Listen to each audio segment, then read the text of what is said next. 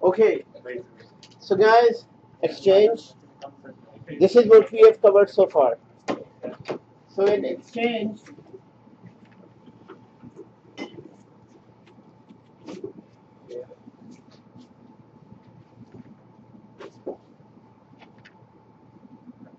we have one client, two exchange server, one active directory, one forest, one exchange organization.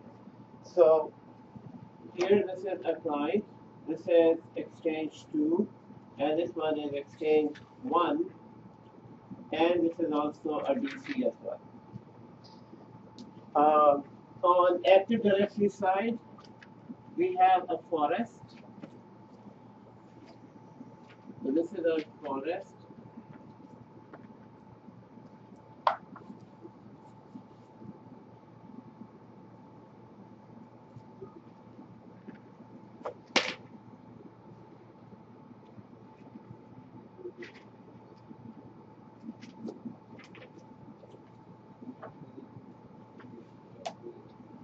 And in this, we have one exchange organization. And that one exchange organization is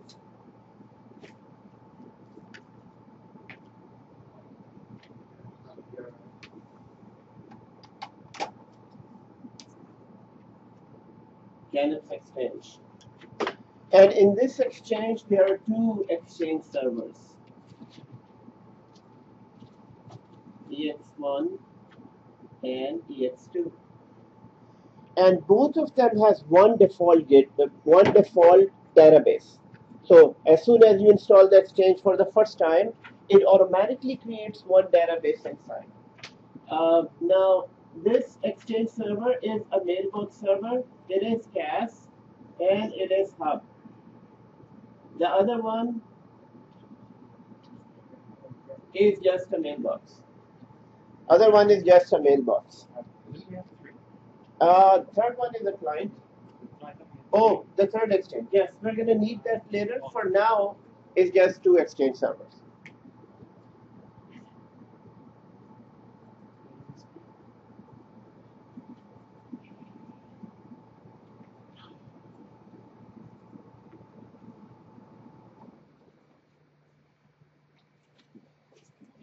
So let's have a look at our exchange.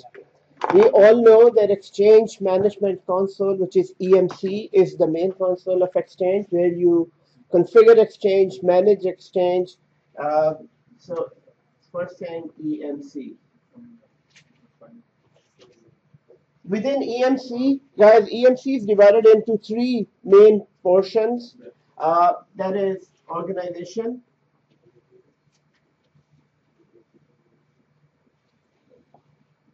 server, and recipients.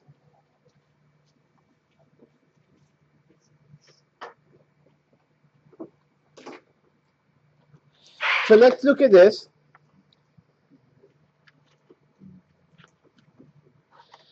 In organization level,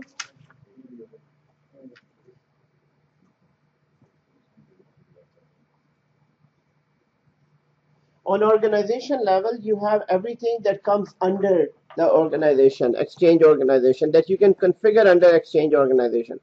So this is my organization. Under organization, I have Mailbox, I have CAS, I have Hub, and I have UM. Whereas under server, I have all three. But guys, this organization, under organization, what you see in Mailbox and CAS, that is configured for the complete organization. So whatever settings you do under organization on Mailbox, whatever settings you do on this will affect your complete Exchange organization. So which means if you have 20 Exchange servers throughout Canada in this Exchange organization, this portion will affect your complete organization. Whereas this will affect each and every server that you make changes on. So this is server-based settings, this is organization-based settings, and this is just recipient-based settings, user settings. Yes. We studied one other role, right? It's edge. Edge transport server, yes. We don't see that. Yes, it is not here for Edge. There is a different console. So Edge is not. So we also mentioned last time that Edge is one role that is not mixed up with anything. So Edge is on totally separate server that is non-Active Directory server. So that's why you don't see Edge here. Can we use Edge as hub? Yeah. Yes. Hub as Edge? Hub as Edge. So we can use hub as Edge. But what do you have to do additional on hub? Manual configuration. You need to do all the anti-spam rules, antivirus rules, any other rules on hub, whereas on Edge they are already in place. So, thank you. So here organizational level. So today we're going to explore organizational level and server level. So today you have to have this running. Now in this, let's jump on to first organizational level. So on organizational level, there are two things. There is a federation trust. There is organization relationship. So federation trust is mostly between two different organizations in two different places. So federation, most of the time, this won't work. This is for other organizations that are running. You can remember it as a trust, just like a forest trust. It has a federation trust. So most of the time this will be empty. You won't see anything in here. So your main configuration starts from the mailbox role. Within mailbox role, first of all, there is database management.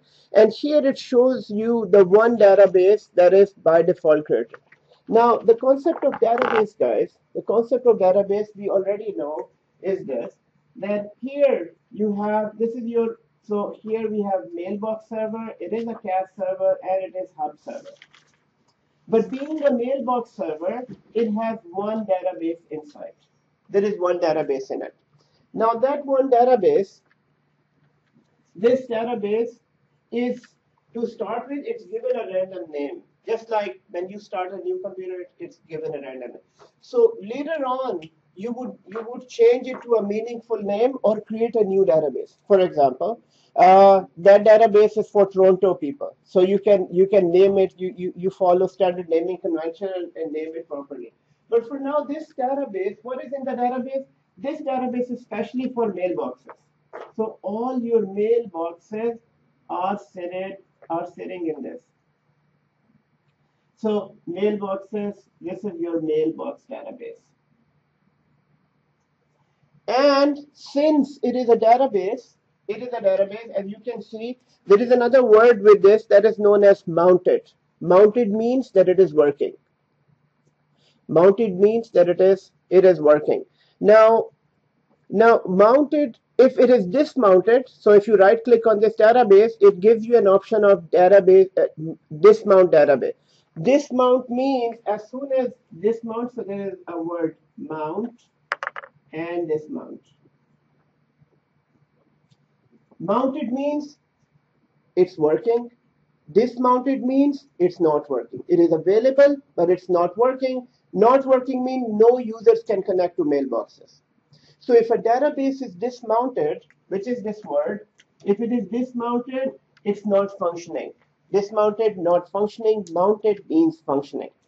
Now, in order to test this out, let's log into OWA with one of the users that is part of this database. Now, since we have only one database, which means all our recipients are sitting in this database. There is no other database. So in order to test this out, what I'll do is I'll log into MLE. Log into MLE account, and as you can see, I'm connected now. So all you need to do, open OWA. How do you open OWA? Let's do it one more time. Let's do it one more time here. So guys, OWA. सब कुछ बदल गया उसके लिए जल्दी आना बस next time जल्दी आऊंगा So guys, here let's open OWA. So in order to open OWA, we need to go into CAS under server configuration, So you need to go into CAS under server configuration, and here you would jump onto Outlook Web Access. Guys, these small little words, so OWS. They call it app as well, right? App? Yeah, but now I was watching some of the videos. They use the word app for this. Yes, Outlook Web App or Access. So in previous all versions, it is known as Access, and here in 2010, it is called App. So App or Access, you need to remember both words. So this is Outlook. Main function is it's a web client. So if you do not have Outlook in your environment, although main client for Exchange is Outlook, so you must have Outlook in order to use all the features. So on this one, you must have Outlook. So this is a web client. This is a web client. Now within a web client,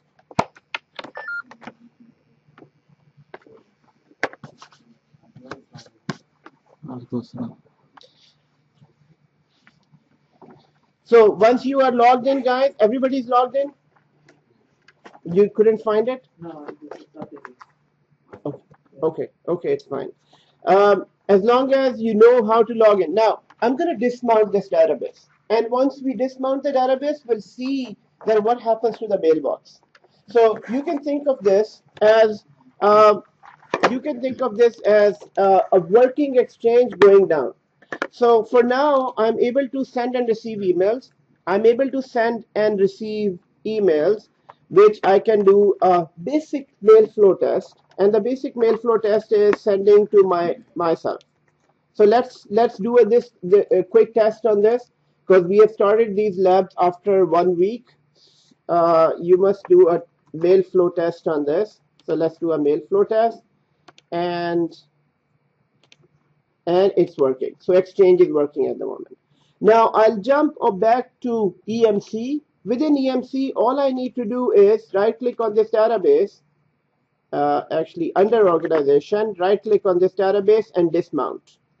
Now dismount means that now this database that has all the mailboxes is down completely.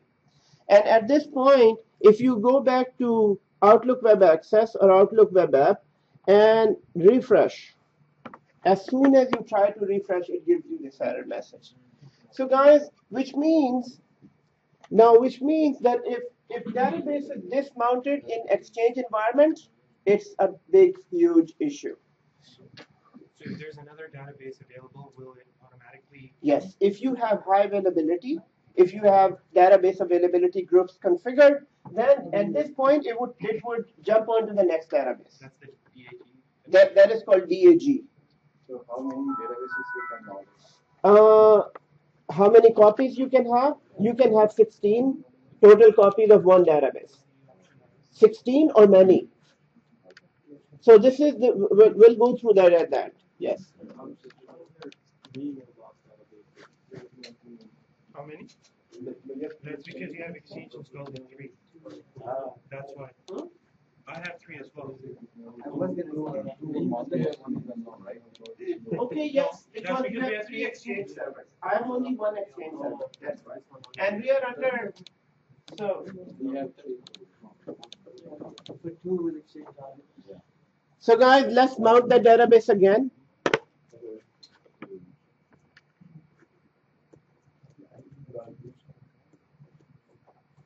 All you need to do, mount the database, and as soon as database is mounted, and you go back to OWA, refresh, it should be connected. When you right-click in properties to see like what the size of the database is, can you check? Oh yes, I'm going to go through that. I'm going to go. In our case, it shouldn't show the message because we have 3. No.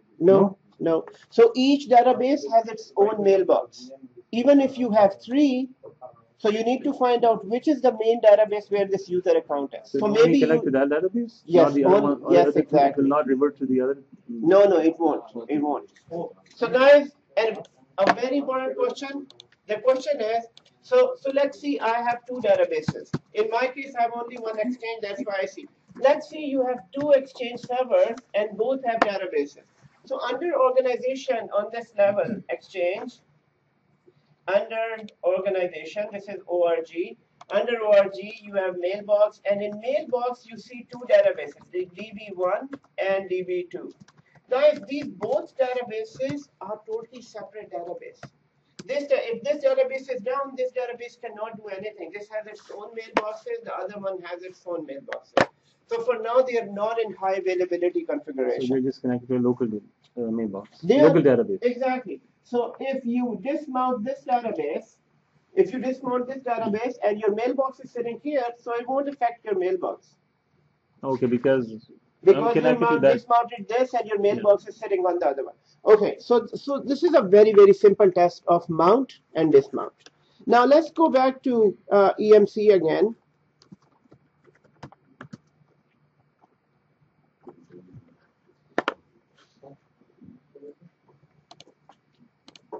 Let's go to the properties. Let's go to the properties of the same database.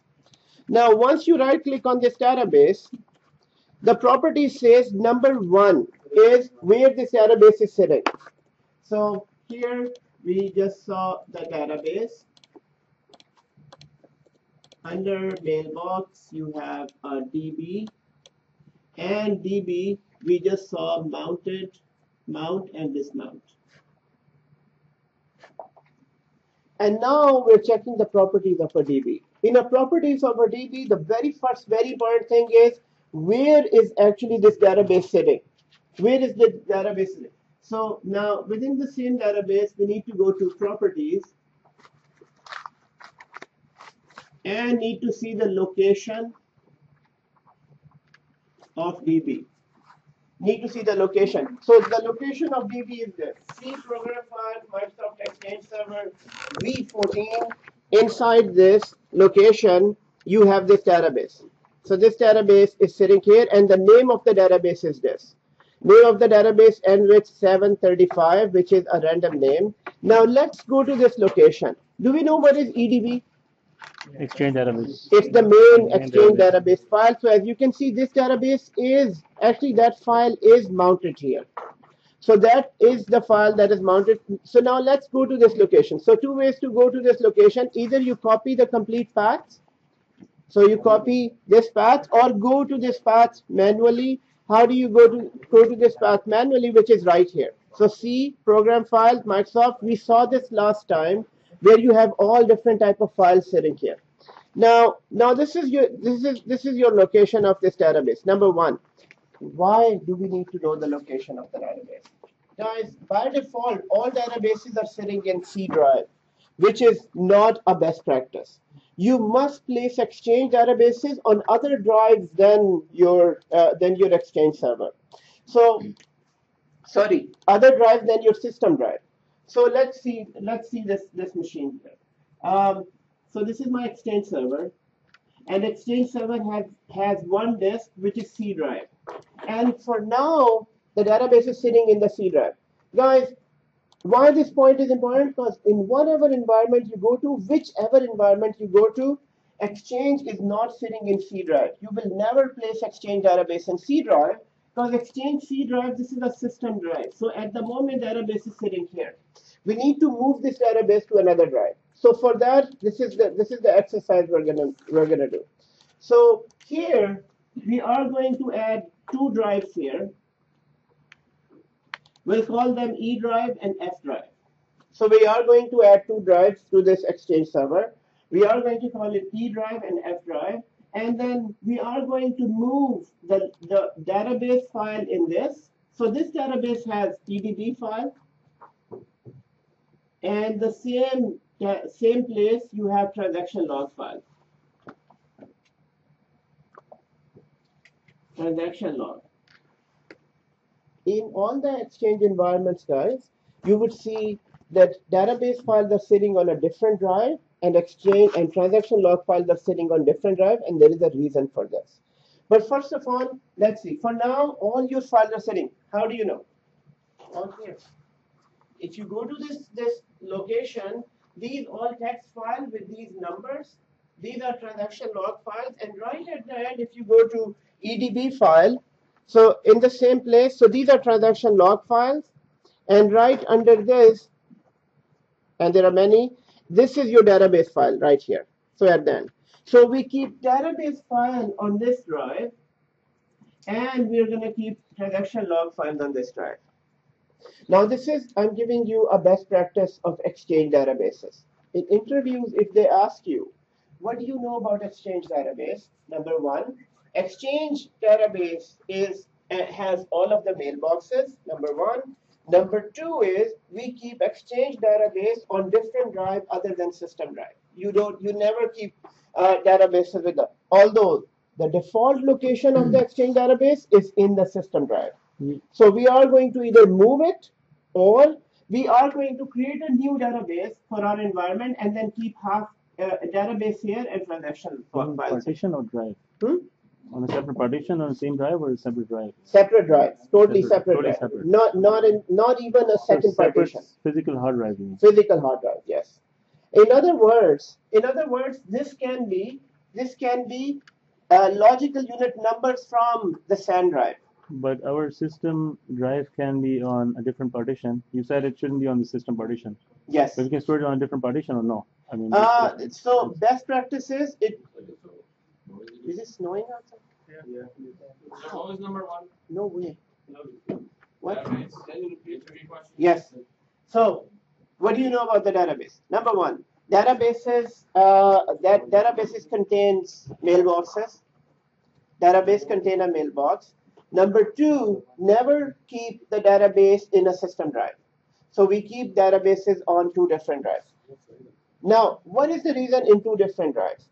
Guys, the reason is, so as we remember the database, so this is your database, and database has EDB file, which is the main database. So I would say this is db1.edb, and then it has transaction log files. So it has, let's say, E0000101.log file. So very simple to understand, guys. If this database is dead for any reason, if this database is dead, it is crashed, it's not working, you can rebuild that complete database with transaction log files. So if you have these transaction log files, what you can do, so basically these are all your transaction log files, and everything that you had in your environment is written in these transaction log files. So if everything is written here and this database is completely dead, what you can do, you can rebuild the same database by just running these transaction log file again, and that same database will be. So basically, this is your lifeline for the database. So this is why we want to keep database and the database in a different drive. And so, for example, if this drive goes down, you can rebuild from here. But if they are sitting on the same drive, then you can't rebuild because both of them down. So for that reason, you can rebuild. So for that reason, transaction log files are kept in a different place, whereas database file is kept in a different place, because you can rerun the transaction log file. Log file be rebuilt. You can rebuild the complete database as long as they are available. As long as they are available. If the log files goes down, right? So, so yes. You can only rebuild it from log files? You can rebuild it from log file, but if log files are not available, then you can restore it from backup. Right? You can go back to the backup, then rebuild it. Can we export the database to different formats? I mean, a different move or export it. Export. So there are two things: either to backup. Like SQL or to another form of. It cannot. No, it cannot. So good question. Can we have SQL or Oracle as a backend database for Exchange? No. It uses its own techniques, and this database system is called ESE. It is called ESE. Same type of database that Active Directory is working. Active Directory is also ESE, Extensible Storage Engine. Active Directory, NTDS also is this type of database. So just like based on your question, can we install Exchange in SQL? No. Can we install SQL in Oracle? No, but it is ESE type of a database. What is that for again? Extensible storage So engine. this type of database is only used in Exchange, or other programs also use this Most database? of Microsoft programs. Most of Microsoft programs. Yeah, most of Microsoft, like Active Directory uses ESC. Okay. Active Directory, it is extensible storage Storage engine. So Active Directory uses ESC, Exchange uses ESC. I think that there are two other products of Microsoft that use it. But other than Microsoft, this is just a Microsoft proprietary technology. It's not for anybody else. Now, let's go back into EMC. In EMC, I have one database. But guys, let's go into server configuration. Under server configuration on Mailbox server, now you see separate servers with separate databases. So whatever server is selected here, you would see separate databases on them. So this is how you know that where is your mailbox sitting, which database. So for example, your all users are on your first server, so you can select the first server and it would show you, okay, this number, this database number is sitting on your first server. This is how you know. Because if you have three databases, how do you know that where is my mailbox? It is on first one, second one, and third one. So when you go under server configuration, under mailbox here, you will see, you select the server and it will show you where the database is sitting.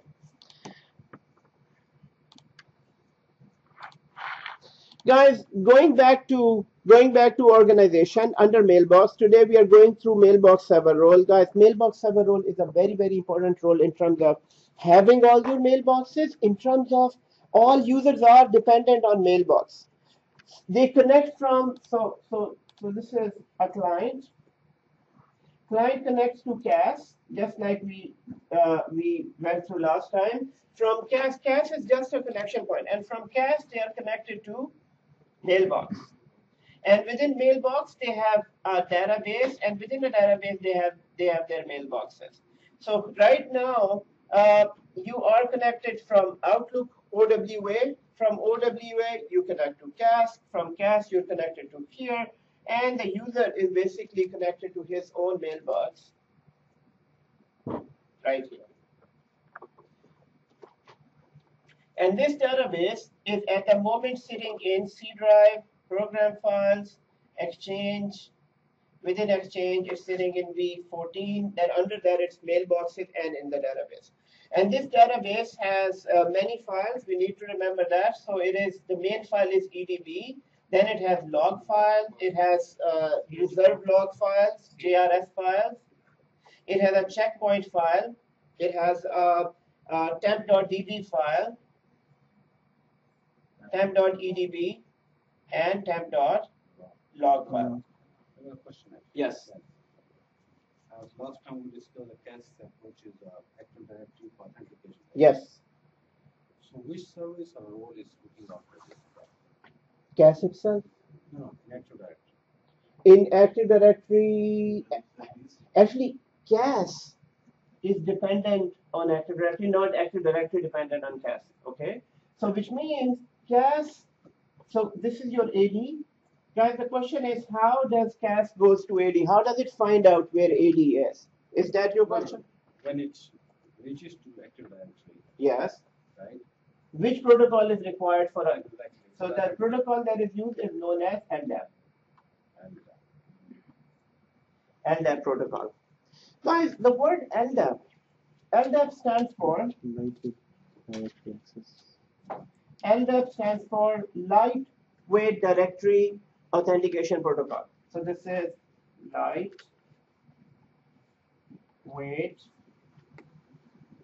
Directory. Is it directory access protocol or I think it is access. access? Yes. Right? Can you verify, please?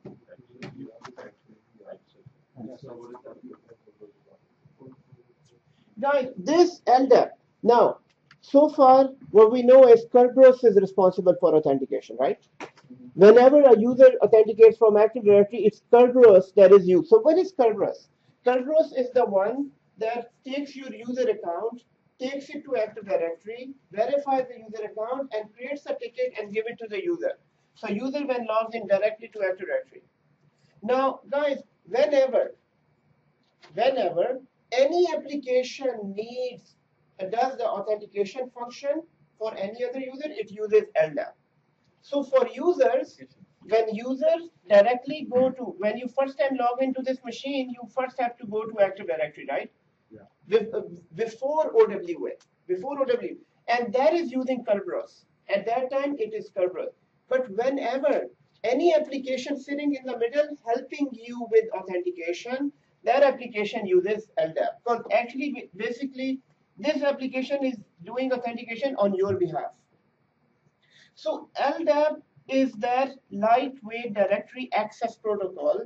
So you would see this protocol in many places, guys, in many places. So whichever file, whichever application needs, so here basically you're in Outlook Web Access and you send your username and password. It is sent to CAS. CAS is sending it to, so how it is sending and receiving back the answer, it is through LDAP. So LDAP is that protocol. So to answer you. VMware is also working on this protocol. VMware.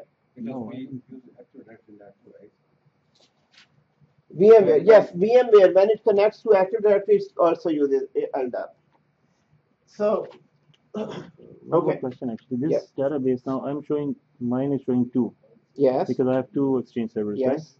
So I have 2 databases. Now, how do I know which one it's connected to? It says mounted, so both are mounted. Both are mounted, and if you go here, under this, so on your server 1, it is this database. If you just go here, it ends with 3118. Okay. And the second database is on this that ends with So this is 8008. only So now, mailbox.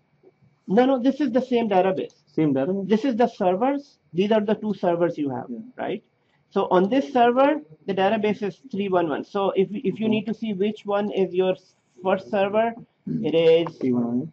it is this one. This is your, and the other way is you can go to properties and also see it here that it is sitting on this server. Okay. Okay. Okay.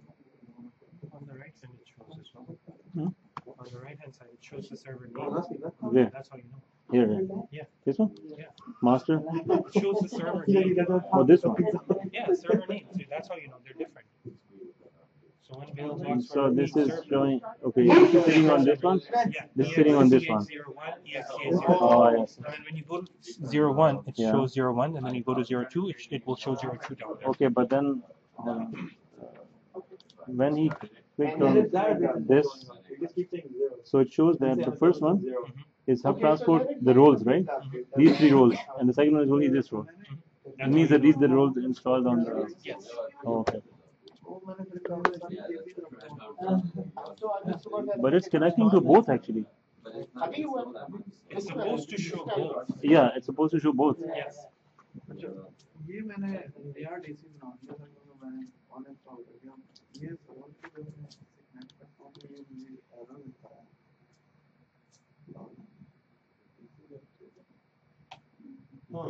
तो ये DC है, ये DC है। देखिए क्या ये बेहतर है? मुझे लग रहा है कि यहाँ बैठने में ज्यादा समझ आ रही है। अदनान सामने से देख रहा हूँ ये मेंबर है तो ज्यादा समझ आ रही ये है। एक्सचेंज है और ये क्या ये मेंबर यार इसमें कुछ भी नहीं है। ठीक है, लोकल एडमिन से लॉगिन करें। हाँ, मैं फ्रंट से बोर्ड पे देखो करीब से देख रहा हूँ, समझ आ रही है मुझे। आपका आखिरी रास्ता यही है, इसको लोकल एडमिन से लॉगिन करके वर्ड ग्रुप में चेंज करें फिर दोबारा ज्वाइन करें। नहीं, या तो ये है या फिर ये कि क्योंकि अब वो आरिफ के साथ नहीं, अच्छा, रहने दे, कभी और डिस्कस करेंगे। नहीं मेरा मतलब ये था ये डिस्ट्रैक्ट बहुत करता है ना, डिस्ट्रैक्ट रहता है। आपको कैसा लग रहा है मेरा बैठ के? अभी तक सही है। अभी तक ठीक है, ये बड़ी हैरत की बात। अभी सिर्फ आधा घंटा हुआ है। आपको जो नॉलेज है शायद वो भी जाने लगे आस्ते आस्ते। मजाक कर रहे हैं, I'm just joking, you know. अब आप पासवर्ड चेंज करें लॉगिन करें। Okay. Certification. Okay, guys, here. So this is, first of all, let's look at this. Again, let's go into database properties. So within database properties, the very first thing is the location. So if you ever need to know where is this database located on your disk, it is in this place. So later on, we're going to move this database to E drive and F drive. For now, let's just go through this. First of all, it's showing you that where is it located, number 1. Number two, it is showing is it mounted or dismounted. Number three, which is the hosting server. Because this is very important to know. If you have 20 Exchange servers in your environment and you need to see where is your database, it is sitting right here on this server. Now, when was it modified last time? It is at this point, and server hosting copies if there are other copies of the same database. So later on, we are going to go through DAG. DAG is basically, guys, DAG, just remember it is clustering in Exchange 2010. DAG is used for clustering. It's a new clustering technology. It is clustering in Exchange 2010, and it needs to be configured. So later on, we are going to configure this. But if DAG is configured in this environment, then you would see that the same database has other copies on other servers as well. So here it would show it. It stands for Database Availability Group. Thank you. Database availability group, and which is basically, it's another tab right here on the same. So this tab is known as database availability group or DAG.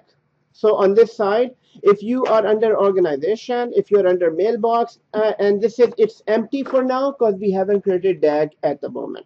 Now, going back to database management, under database management, you go to properties. So it gives you that basic information about just this database. Secondly, guys, you go into maintenance.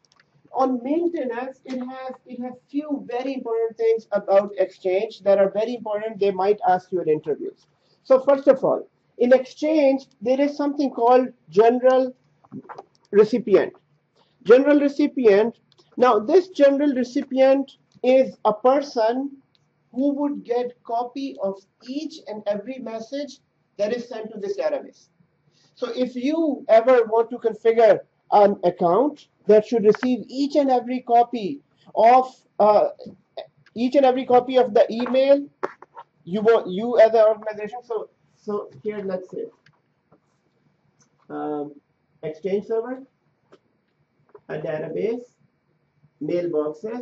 Let's say this has 300 mailboxes. So 300 mailboxes. Now, on 300 mailboxes, obviously 300 users are connected. And each mailbox can send multiple emails or it can receive multiple emails. Let's take an example of only one mailbox. This user, this email, it is sent to this second user. So one email sent to the other. Guys, in Exchange, now this is a database, and this is a property of a database. If you closely look, this is a database, and under database you have this account, and this account is general recipient. Now this account will be an account that will get a copy of all the emails from all mailboxes to this account. So basically, this will be a mailbox. This will be a mailbox, and this mailbox, so an email is sent here, but a copy of this is also sent to this mailbox. So if you have, let's say on this, 10,000 users, and 10,000 users are sending 1 million emails, so all the copies will go to this account. So to start with, this is empty. We're not using it. But in some environments where they have security is top priority, they would want to keep all the emails in a separate account. It can be, and since it is a database level, you're on a database level property, so all the emails that are going to this database are copied. Now, why would they do this? Incoming, outgoing, any email that hits this database, that a copy of that email will be sent to this account. Now, why would they need to do this? Because, guys, based on any government privacy laws, you cannot log into any other user's mailbox, or even if you are administrator. Even if you are Exchange admin, although you can log into any mailboxes, but based on privacy laws, you should not.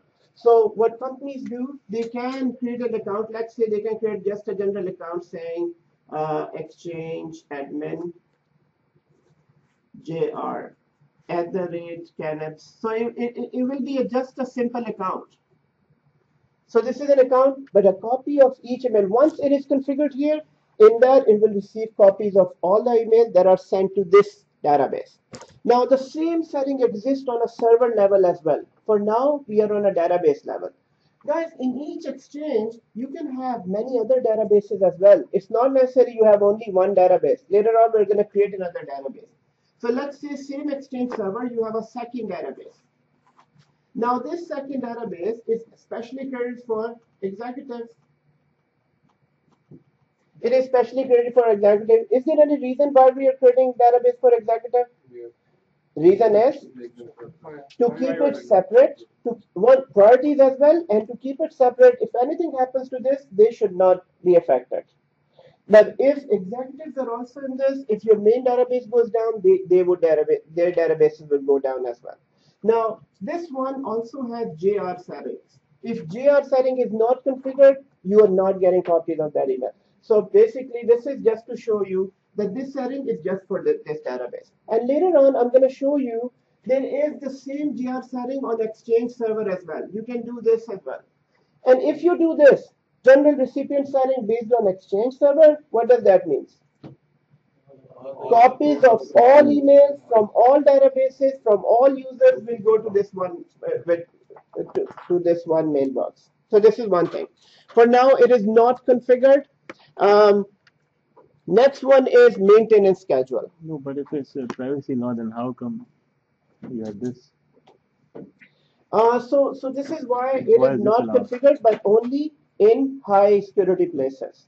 So you have a special database that is for a complete department. Not it is not tied to some specific user. So in that case, you just want to keep all the emails that are sending to all those groups to this one email This one box. email box. But Maybe then only for the administrator has access to this, right? only administrator has access, but you can add more people But too. the sender who's sending the email, he wouldn't know that it's going. They won't know. They won't know. It's internal exchange. Because otherwise, if you send a copy, you put CC or BCC. Exactly. In But that then case, that they case won't you know. don't know. They won't know. So which means if you're using Gmail, if you're using Yahoo Mail, if you're using anything, they also have this feature. So we would never know that they're accessing our mailboxes and everything because these settings exist in all emailing systems. Uh, and here You have to configure this account. it's just very simple. It's just very simple. All you need to do, create one account and let's say just enable it. In order to enable this account, all you need to do, go into this and select any of the existing accounts that we had created last time. Or you can create a special account in Active Directory. Which special mailbox? Just add it. So for example, in this case, I'm going to use Emily's account. So Emily account. Now Emily is a okay. So let's get a more. Arif Khan is fine. Okay, next one is guys maintenance schedule. Guys, maintenance schedule. Now this is very very important in Exchange, and in maintenance schedule, this is what happens. So first of all, maintenance schedule at every daily at 1 a.m. to 5 a.m. Guys, during this time, what it does, it automatically does the defrag of Exchange database. It does online defragmentation of Exchange database in the background while Exchange is running. So this is maintenance. Maintenance between 1 a.m. to 5 p.m. 5 a.m. These are off-peak hours for some organization. Other organization, it might not be off-peak hours. The companies that are working. So this is why you can change the schedule by clicking customize. If you click customize, you can change this timing. Now, why would you need to change this timing? Guys, in this case, what it does automatic defrag of database. Now, automatic defrag of database. This defragmentation of database is very important. Guys, in previous version 2007, 2003, 2000, in previous version, defrag of database, you have to take down the database. So the only way you can defrag a database, you have to dismount the database and then you can. But what is the meaning of dismount? No one can access their emails. So in Exchange 2010, it does online defragmentation. Your Exchange is up, people are using it, but in the background, it runs these process. Not only this, but it would also delete it would also delete the accounts that have reached their tombstone lifetime. Tombstone lifetime, as just like in Active Directory. In Active Directory, once you delete a user account, it stays in Active Directory for how many days? 180. No. I think it is 30 days. 46. 180? 180? Oh. 180. I think it's 150. 200. Ah, we have a lucky bidder. 200. Okay, anyways, guys, 30 days, 180 days, 190 days, or 200 days. By default, it's 180. It's fine. Guys, during that time, you don't have to restore that account. That is tombstone. Once it passes that amount of time, it is deleted, it's gone. Guys, in this case, what it does, so it would delete, permanently delete all mailboxes. It deletes all mailboxes that have reached the tombstone lifetime. Delete all mailboxes or messages. That's what defragmentation is. No, this is one part, this is second part. So defragmentation. So I'm going to go back to defragmentation. But it deletes all mailboxes that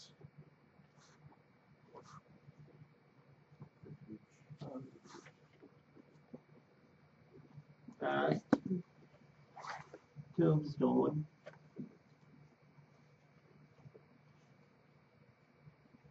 Now, what is defragmentation, guys? Defragmentation is a simple defragmentation.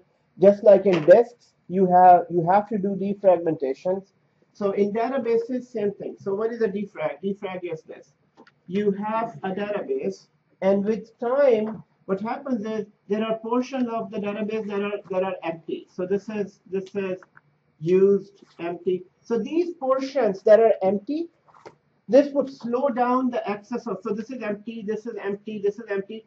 And when the head has to read these emails, it has to go through, so one email may be sitting here, and then a part of email is sitting here and here and here, 3 different places. So what defrag does, defrag guys, it would first of all clean up, take all the empty spaces at the end, and will try to keep them in sequence. So one message would be in one line. So defragmentation is that complete maintenance of database. Now, the important thing to know is previously defragmentation. For defragmentation, guys, you have to dismount the database, which means no exchange services. But in this, it is automatically done. And at what time? 1 a.m. to 5 a.m. It is not done in the daytime. Now, in your organization, if they have different timing priorities, they can change it anytime. In 2010 also, right? In 2010? In 2010. Dismount. No, you don't have to. You don't have to dismount. But you can do offline defragmentation as well. If required, you can do that defragmentation. What about in 2007? In 2007, you have to take down the database and then do the defragmentation. Here, it is doing online maintenance, yes. Does it cause disruption to the service? It doesn't. It doesn't. But it would use some server resources. Once it starts, it would start using background resources. And if your server is busy especially your servers are busy during 9 to 5. So right at 9 a.m. to 5 p.m., your users are sending emails, receiving emails. At that time, if you start maintenance, guys, it would definitely affect your server performance. And then Now, tombstone time, where do you change it, or can you change it? there is a place we can change it. It is right here. So I'm going to go to that. Guys, the next one here is, enable background database maintenance. So other than this maintenance, it can do light maintenance, cleanup of Active Directory. So that light maintenance is enabled 24/7 on ESC scan. So this light maintenance is already enabled for us. Other than this timing, you can also it is also doing a lot of other smaller maintenance. And if you disable it, it won't do that maintenance. If you enable it, then it is keep on doing that maintenance. Now, guys, again, this is especially for this one database. So this one database. Now here it is. You have another option. Don't mount this database at the startup. So once you start your if you created a new database, should it be mounted at the startup, then you can just select it, and if you want, you don't mount that database. And then this database can be overwritten by restore. If you ever are restoring databases, you can check this box. It can restore existing database and then goes on. So these are just normal options, but the most important option is this one: enable circular logging. So enable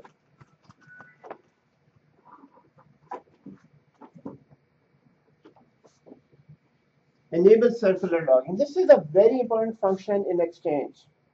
Now, enable circular logging. In enable circular logging, this is what it is. If this option is enabled, then what it does, it will keep on overwriting the Exchange transaction log files. If this option is enabled, transaction log files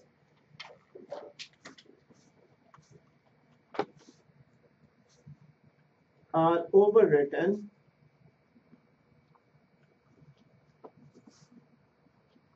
automatically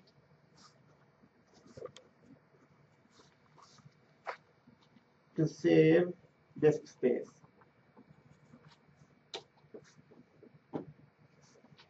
What is the drawback? So the advantage is you're gonna save disk space. So I'm gonna explain that in a moment. Let's look at the disadvantage. You can't recover. Yes, the Yeah. disadvantage is there are no log files. You cannot recover it from log files. Now your only option is the backup. If you have a good backup, you can restore it. Otherwise, you don't have any previous transaction log files, because transaction log file, as soon as it reaches 1, 2, 3, 4, after 4, again 1, 2, 3, 4. So it would keep on overwriting transaction log file. And disadvantage is we do not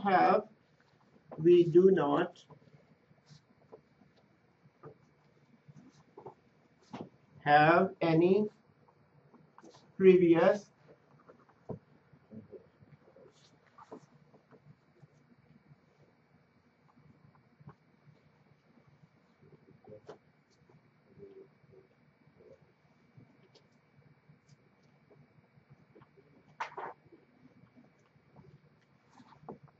So you do not have any previous transaction log file to rebuild the database.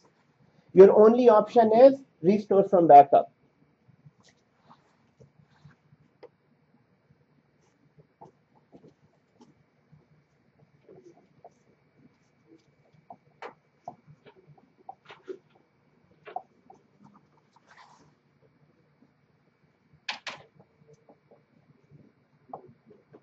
Guys, circular logging is an option that we use only in emergencies.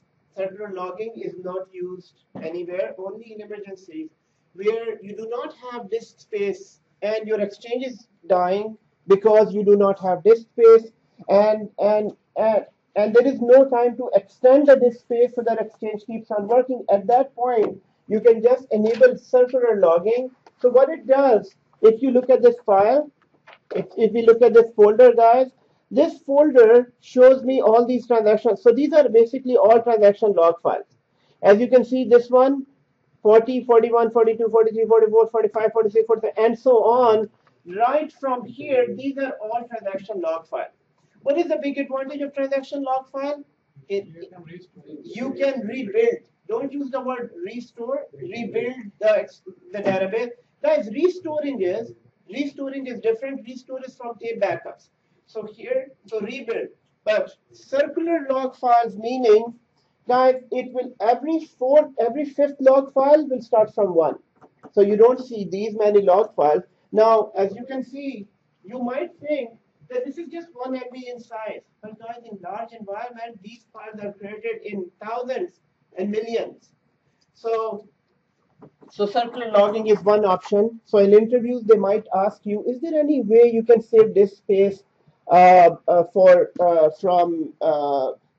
transaction log files? So answer is circular logging. But then you must explain that circular logging is not an option that should be used all the time. It is only used in emergency. Because the biggest disadvantage is that you won't have any previous log files to rebuild your database. Yes. So we just only use like smaller companies No, we use it in large companies as well, just in emergency situation.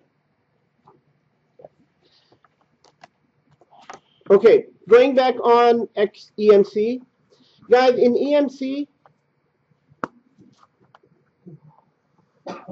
so right here, next tab is again important for a database. Now this tab, oh, guys, this tab. How did you bring up that menu? Which one? This one? No, the other one. This one. This one. This This is one? mailbox, right? So I'm on Click on- organization. Under organization, I'm on mailbox, and you go on to database, and then here under the guys, the next one is also very important. The next one is what are the limits of mailboxes on this Exchange server? For example, at any point in time, if any mailbox reaches 1 MB, 1 GB, this is 1.9, 1.9 1.9 GB. Yeah. 1.9 GBs. At any point in time, it reaches 1.9 GB, the user will get a warning that your mailbox is about to reach the limit. So it is MP, but it's 1000. So it's 1 GB. 1945. So 1.9 GB. Guys, at 2 GBs, it will stop you from sending any emails, and at 2.3 GBs, you won't be able to receive anything. Now, guys, these limits are for all mailboxes within this database. So again, remember that we're doing all these changes. We're doing all these changes on a database. So it will affect all the mailboxes. So guys, this is another reason why would you need to have a separate database for executive. Because for executive, you might want to give them different limits. You might want to give them more limits for their mailboxes. Not so. So these are the limits, and this will apply to. This will apply. So here we'll say limits. Limit says 1.9 is warning, and 2 get is you cannot send, so cannot send, and 2.3 gets cannot send and receive. Cannot send and receive. Now here you can change it. You can change it to. You can change this. Once it is changed, it will change for all your mailboxes. Can you think of any reason why you should not change it? Why you should not change it? And how would it affect your Exchange environment if you change it? If you have, Huh? It will start taking immediately. It will start taking more space. It will give more access, more disk space to each mailbox. And once it starts giving more access, it won't affect the network, but it will definitely affect the disk. Now, guys, where is this database sitting? It is sitting basically, for now, it is sitting in C drive. So as soon as you give more limits to each, this is giving limits to each user. thick provisioning, right? If you give the limit, it'll take the space. Then basically you're reserving that. Reserving the space. This is like in VMware reservation and those. So okay. Now the second thing is warning message interval is daily at 1 a.m. So any of the mailboxes that have reached their limit or any warning, it will start sending the messages at this point, at this time. Guys, the next section is deletion settings. So keep deleted items for 14 days. Keep deleted items for 14 days. Keep deleted mailboxes for 30 days. So here, the tombstone lifetime for each mailbox is 30 days. And for each message in your mailbox, so in your OWA for a client, it's 14 days. For till 14 days, message will be kept in your deleted items. After 14 days, it will be cleaned, deleted. So basically, when this runs, automatic maintenance runs, whichever deleted items are more than 14 days, they'll be completely permanently deleted. Yes. Can you control these settings through client at the client end Yes, also we can do that. from Outlook because We there are can do certain that. options in Outlook to Yes. keep the We mail on can the do server for 7 days and then. Yes. Yes. So guys, it's a very important question. The question is, yes, this for now we're doing a database level changes. Can we do them on each user level? Yes, we can do that.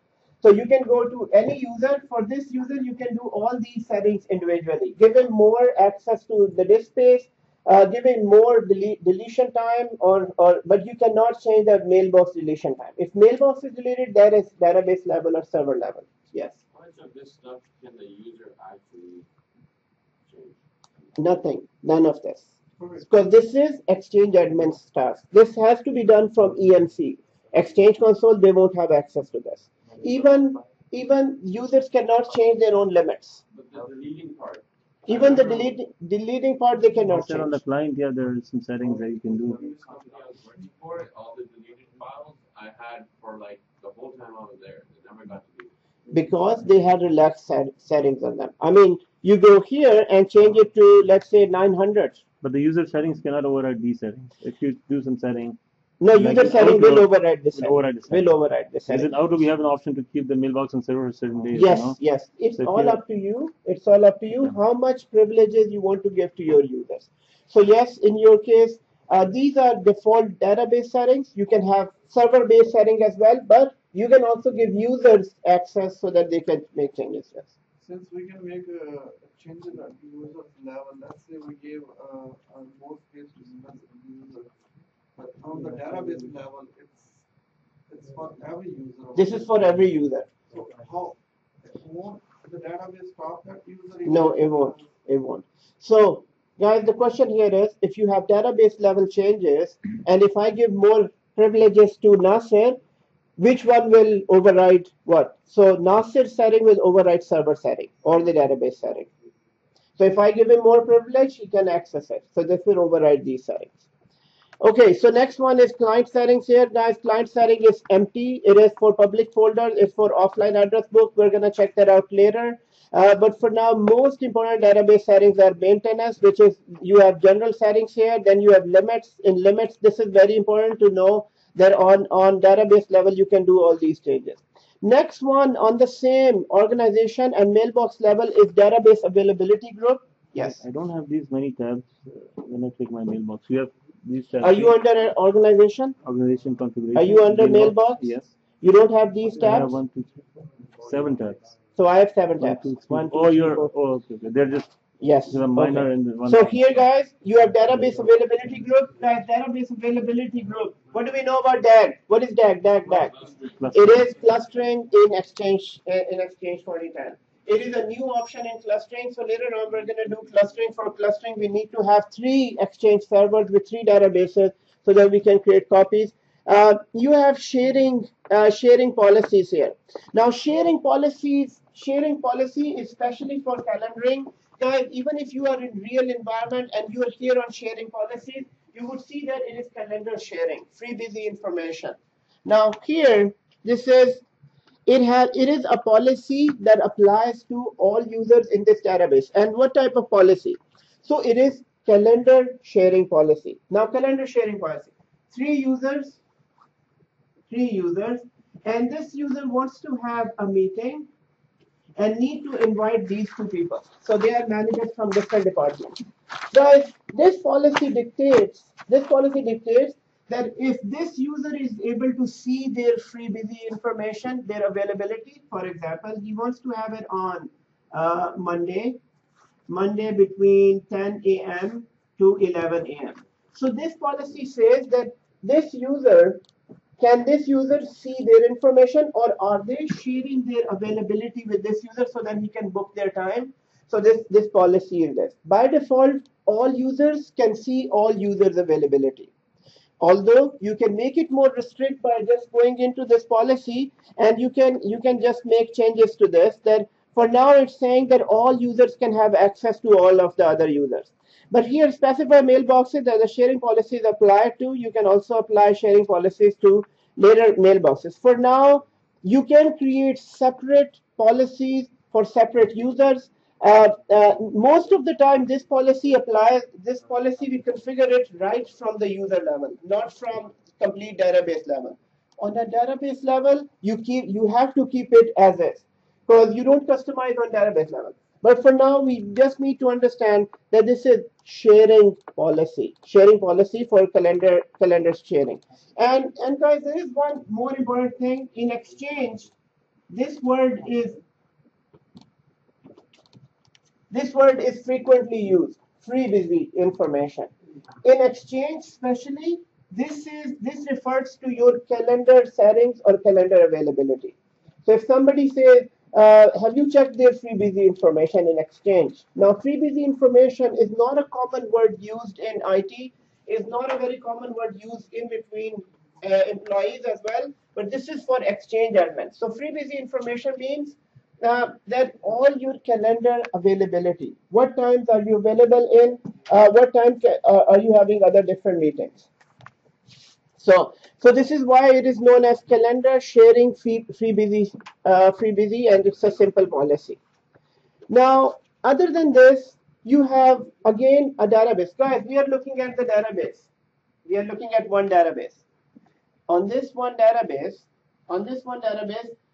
actually we're looking at Mailbox for all these are the address lists.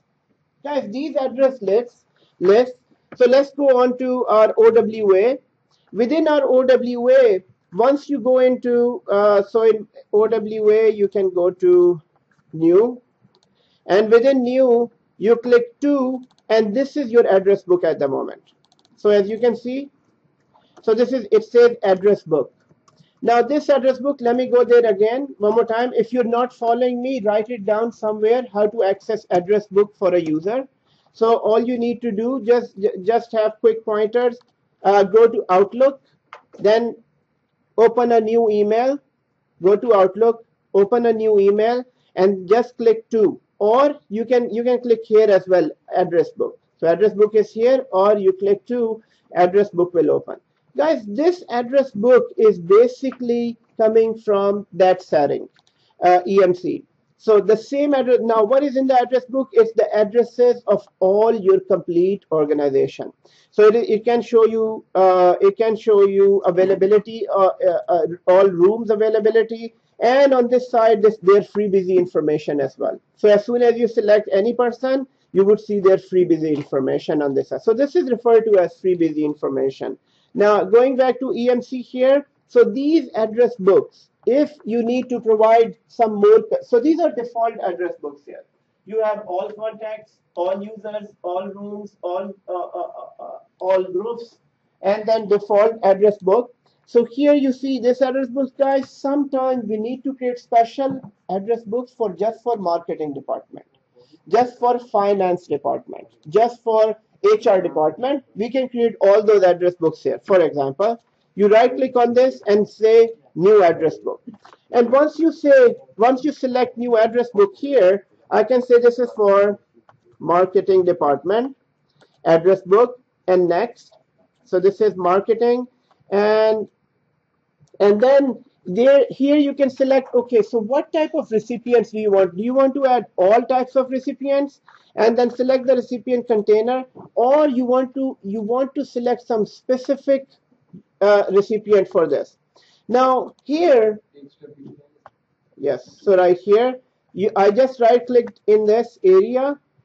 So I just right click in address book. You just need to go to organization, mailbox, and address book. Right click, create a new address book, and then name it marketing, finance, HR, or anything, and then create a new address book. In this now, I need to create this address book only for marketing people. Now, how do you distinguish between marketing and other? All you need to do, you need to go into Active Directory, and within Active Directory, you can create a OU called marketing, place all marketing users in OU, and here in browse, you can just point to that OU. So let's go to Active Directory. Since we are here, let's go to ADUC. Within ADUC, create a new organizational unit called marketing. And let's move one of the users in marketing that we created earlier. So where's this? This user Ali. So I'm moving M Ali, or you can just move one of the users inside this OU. As soon as, so I just created a OU and have one user inside. And all I need to do, I need to point this browse, and here I'll just point it to OU marketing. Now this address list is now created for marketing. If you don't even select all other things, it's fine, because this is now you're making a rule that do you want to use any other. For example, these are the same rules that you can create in Gmail or Yahoo Mail or Hotmail for selecting specific emails for that. Create a user and So here, let me just finish this. So here we'll just go with default values and just create it. Okay, so question. So all I did was this. I went into ADUC, go there, create a new OU, and place one user in this OU. So the first thing is this. what's the name of the OU? Any name? Marketing. Marketing. No, just create a OU called marketing and move one of the users inside marketing. So this is on ADUC side. And then on the address side, all you need to do, go into EMC, and under address list, just create that list and point it to that OU. Yes. Nothing. So just next, finish.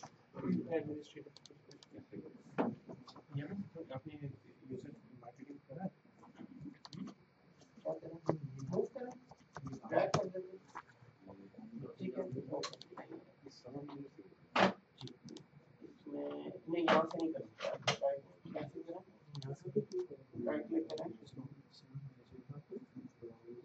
Sir, where do you create a list and point it? You said create a list and point it. so you already created it so here and you put in text you already pointed it, that's it. So whoever is now sitting in that OU, they will all have this address list. What do you do? We create a user That's in. how you create a group. That's how we create address list. No, I mean, let's say you So create a group. user in marketing, Yes. and then Just that's it. And then go here, go in this. Yes, just a second. oh, address Go list. here, Okay. and then go to new address list. Name it marketing. Sir, like, just in our case, we have. So guys, others create HR and finance. So create HR group, finance group, point it to them. We have let's say command center group. Like all like command center. I have like sent email to that group and everybody. No, this is not that. That is distribution group. This is address list. So I'm gonna give you a difference. And good question. Where is HR and finance? HR and finance. I just said create HR and finance, please. Oh, it's just keep on doing update. Oh man. Mine's almost done. I don't have to do.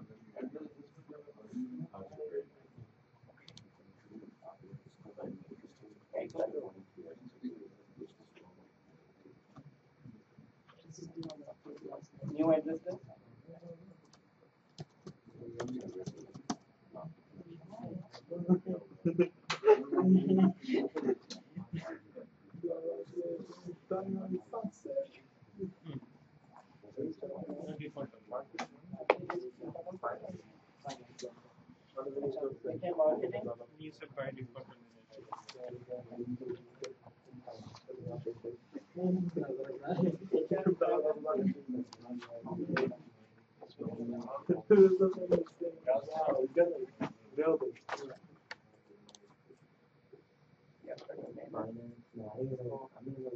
Marketing select or next.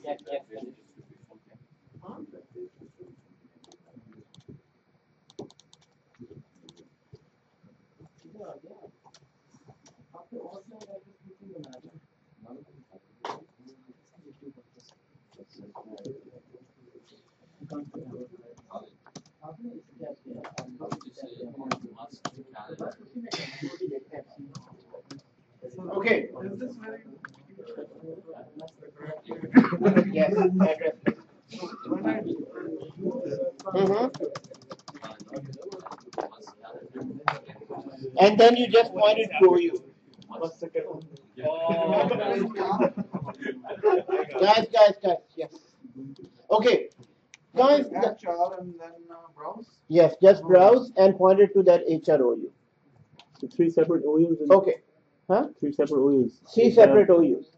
And then point the lists to those. Point the address list to those. Guys, let's see the difference here. Everyone. So we have two things here. Distributed group and address list.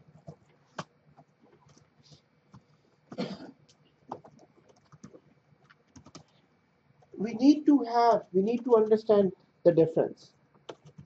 Distribution group and address list. Guys, address list is just to make your lives easier if you need to find people from your department. Address list is not something where you send one email to all group of people. This is where distribution group is for. Distribution group is to send email to number of person at the same time. Address list is just to see. So let's go to OWA and see how address list. In address list, if I go to new, and now here I select address list. Now if for now I can see 1, 2, 3, 4, 5 users here. If you have 5,000 users, it would be very, very difficult to find those users, although you can search and find.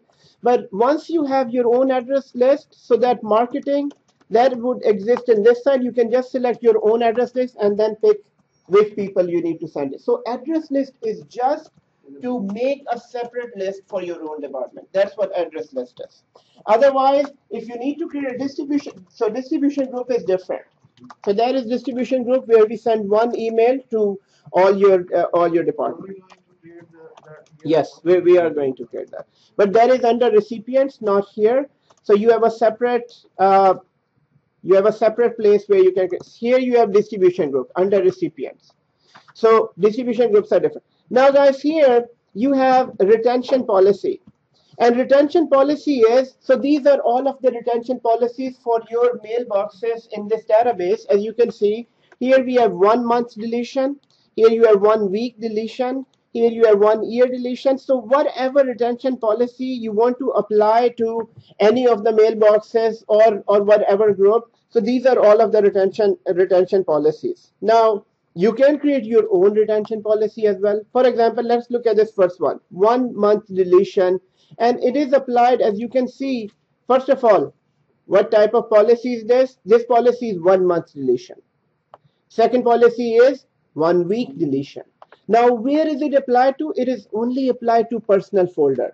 It is not applied to your complete mailbox. So if you have a personal folder inside your inbox, inside your mailbox, then this will apply to only that folder.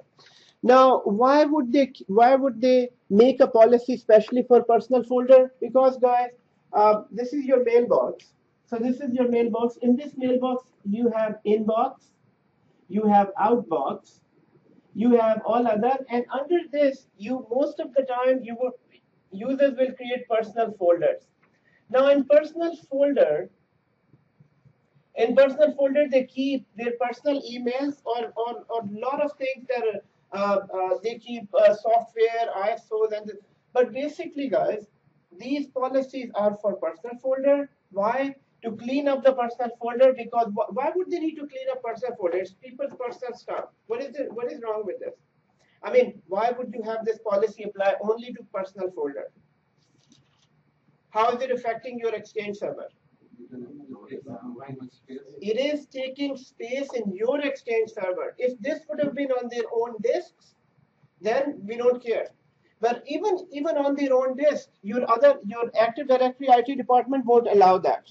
So that is active. But on Exchange, you must create these policies are applied to personal folders and would keep on. Now you can have. In case of if you delete a PST folder. No. This is just saying that after 1 month, so delete and allow recovery is 30 days. Yes, if you delete. If you delete it, it's like tombstone or exactly. Does that So prompt the user? No, it doesn't. It would run in the background, and that is part of that regular maintenance that is happening. How Uh, would the user know that they're going user to won't know. stuff? User won't know.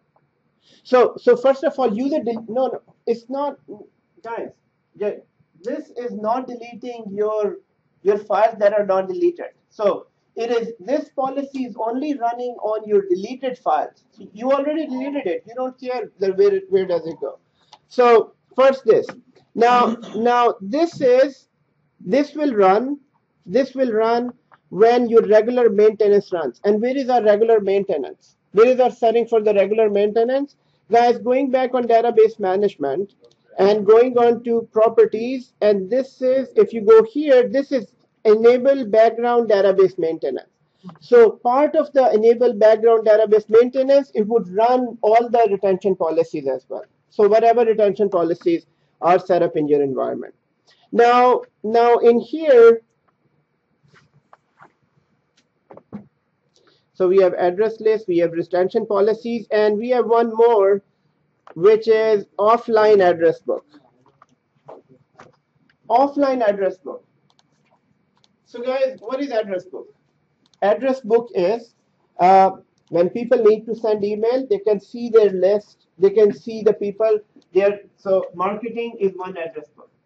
Guys, the address book is available only if you're connected to Exchange. If you're not connected to Exchange, you cannot see this address book. But if you need for some address books to be available on user's machine, even when they are offline, then you can go into this and start creating offline address book. This is why you don't see all the address books that were here in address book. So here you can see more address book when you are connected. And when you are offline, there is only this one address book, which is available. So this address book and you can create more address book as well. Now that means in this case, the address book that you created for marketing department, for HR department, for finance, it won't be available if you're not connected. Now, second thing with offline address book is this offline address book is available only with the Outlook version. It is not available with OWA.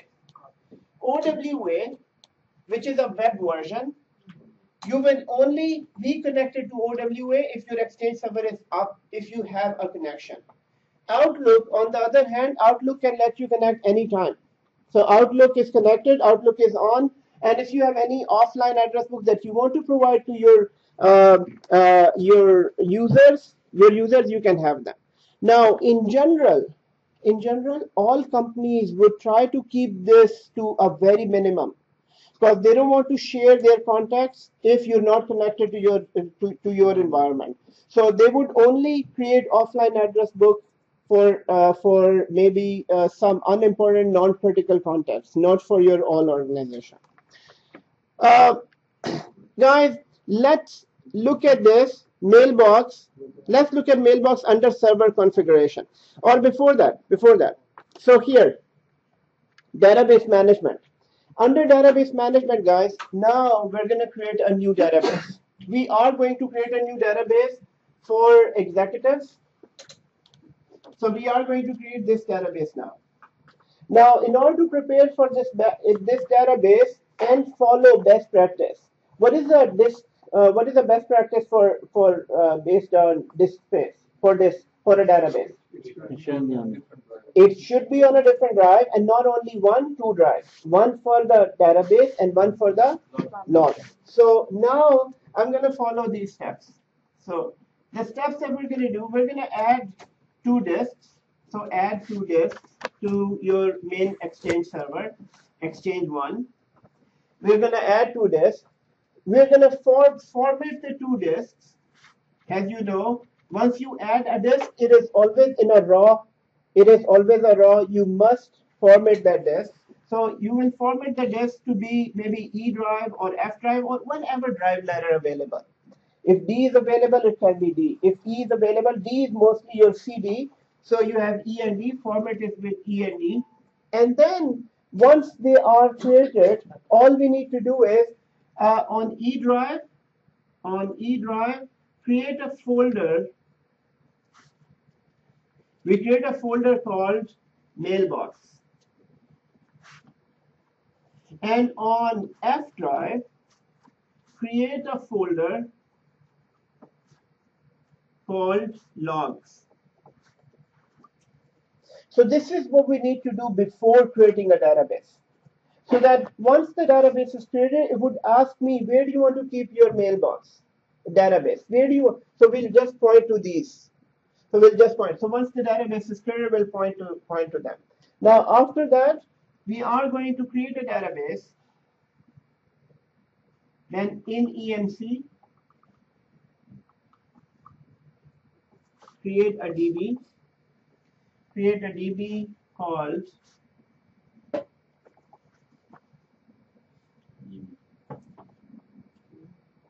executives, and point the database to E drive and point the log files to F drive. Point the database to E drive, point the log files to F drive.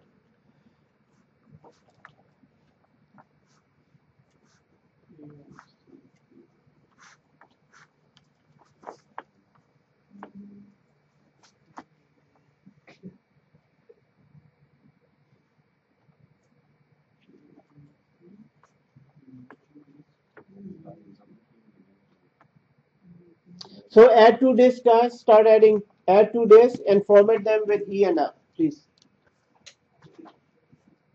Add to disk. Default size 20. I think because this is 10 provisioning, you won't on Exchange 1.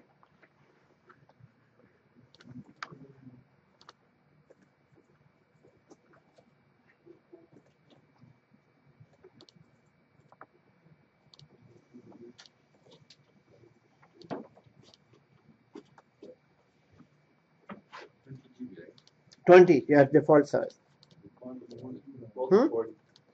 40 is fine.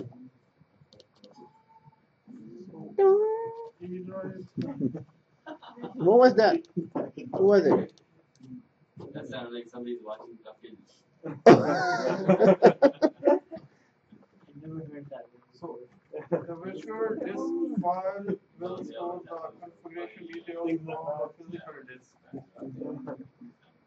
Which one? Adding a disk? Just go with default, just next. Create a new disk. So there are two options: new mailbox database and new public folder. Have you created the disks? No, yeah. Disks are done? Done. Okay, so I'm going to show you what it is. So it's a mailbox database. Mailbox.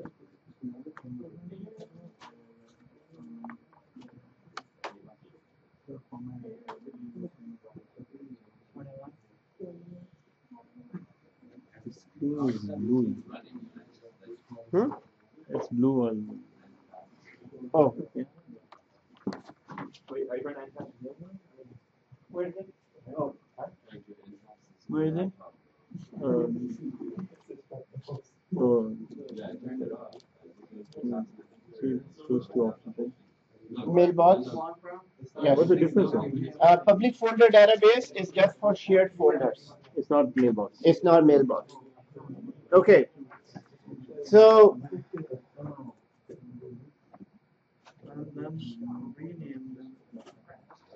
new disks. So I'm creating 2 new disks. Format those.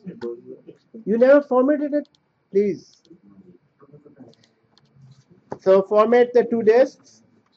Disk number 1 added. Disk number 2 added. And then we are going to go to computer management in 2008. In 2008, in order to format the disk, you can right click on computer and then manage, and then within manage you can go to configurations. Within configuration you can go to storage. Storage. Do we create volumes on those also? We do. Yes. We do create volume, right? Yes. Simple volume. So guys, I'm here in computer management and I'm going to format those 2 disks. So I can see these 2 disks that are raw disks. They are not formatted. So once they are added, I need to go into disk management under storage in computer configuration, right click you need to first make it online and then initialize the disk and then format it. So format, next, next, next, done. And so most of the settings are default settings.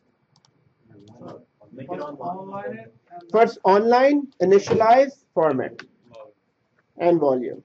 Next, next, next, done. Initialize this one and two. Yes, initialize, online, actually online, initialize, And format. and format.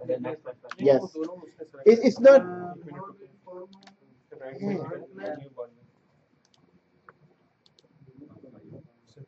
Why are you doing it here? You should have done it at home. I'm just kidding. It's not in your control. Online, and how do you format it? Right click on the disk and say simple volume. What happened? What happened? I'll self load. Okay. Here. Zahid. Here. So go here. Click कहाँ करना है? Okay, look at this. Look at ये बताओ this. click. Right here. Right click. नहीं बताओ click here सब. Yes. Guys, help out each other. Help out each other. Look left and right. Who needs help? Next. So नाम क्या रखना? Database name. What should we name it? Okay, so this is add two disks and then format the two disks and create a folder called Mailbox on E drive. So you just change it to E and then F after once you are. It is E and so No. It's by default it selects C okay. when you run it. Oh yes. So just create them. Okay, you did it. Excellent.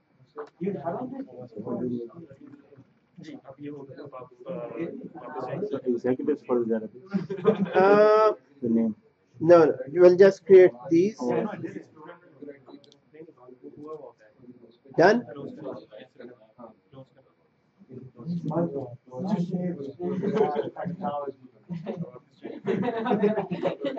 you create a new volume, it's just next.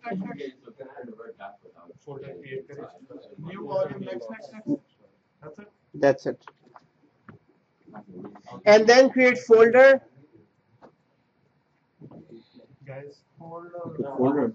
What's happening? Don't worry about it. Go ahead. You can change Whatever whatever you you need. Okay. You can look at Ali's screen. Ali, can you help? Okay. Okay, guys. So it says you need to format the disk. Yes. You need to format the disk. Cancel. I just reverted back. Okay. Revert back. what is it doing? Format the Preparing to prepare with us. I know. Did you guys restart it? So online We start the refresh करके new volume formatting it. Now create a folder called folder Mailbox. क्या हो गया? वाली को क्या समझा? Initialize करना है. नहीं इसको क्लिक करके बताओ क्लिक here. ये बर्फ पड़ना स्टार्ट हो गई है। ओ बर्फ से कारखाना. एक्साइटेड आज गुड मूड में। मेरे जहन में यही आया था। ऐसे आएंगे ना अभी. ऐसे बनेंगे. लेकिन खाली को समझाओ क्लिक here ऐसे बताओ यार. तो click right click left click.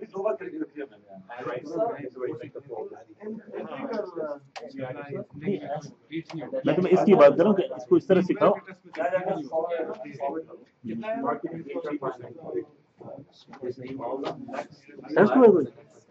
Test हुआ कोई.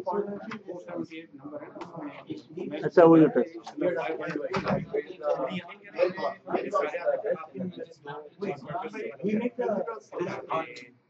The second or the first exchange? First. It's fine. Even if you did it on second. तो खाली यहीं पे बैठो उसके साथ. नहीं खुद ही आ जाती है as long as it is added it will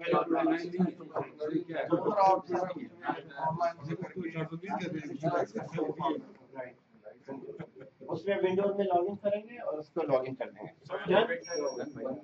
ये तो कुछ मुझे कई दफा तो पूछा कि have you worked in data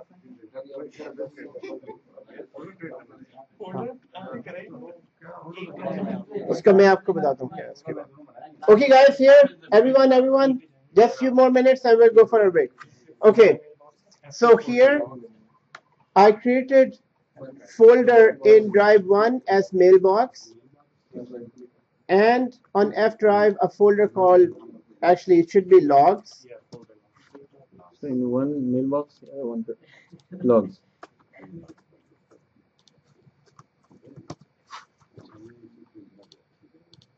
so it is logs guys now in this we are going to create a mailbox database guys databases are of two types it can be a public folder database or a mailbox database the database we are creating is a mailbox database so what do we need to yes so what do we need to remember mailbox database always have mailboxes it will have mailboxes whereas public folder database will have shared folders so just like in normal windows we create folders and share them in public folder database you create folders and you share them with all of the users for example there can be one public folder for marketing department one public folder for HR it is department wise or it could be administration wise as well guys the concept of public folder was very popular or famous in previous versions Exchange 2007 2003 they all have public folders from Exchange 2010 and onwards they are now promoting SharePoint instead of public folders so they are not creating public folders so this is why guys we don't have any public folders in Exchange by default so here so databases are of two types there is mailbox database and public folder database this is just for it contains mailboxes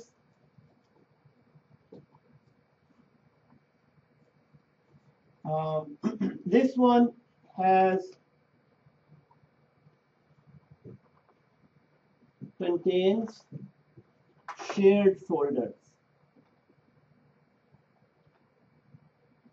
folders so public folders are basically shared folders among all Exchange users public folders are not used after Exchange 2010 public folders are here if in your environment you have Exchange 2007 or previous Exchange you can make use of this database if not there is no need to add it they have SharePoint and this can use the public folder. Yes, they are using public folder because they are coming from previous versions. so what's They are coming from previous version. They cannot just let go public folder unless everything is upgraded to SharePoint. what's SharePoint So SharePoint is a completely different product. It's a web-based documentation system. It's a complete documentation system. So they are encouraging public for that. Now, database that we are creating is a mailbox database for now. So once you create a mailbox database, guys, here it asks you the name of the database. It's very important to name it accordingly, logically. So executive. And database new So just right click. database. Yes, new mailbox database. And then you can select a server as well. If you need to create it on a different server, you can select. Otherwise, it's gonna create it on the same server where you are running this command. And next. You have to select it. Okay. Okay, so we can select it. Next. And here the database. Now it is very important, guys, it is very important to follow this path. Now do not change it, although you can. Just put E.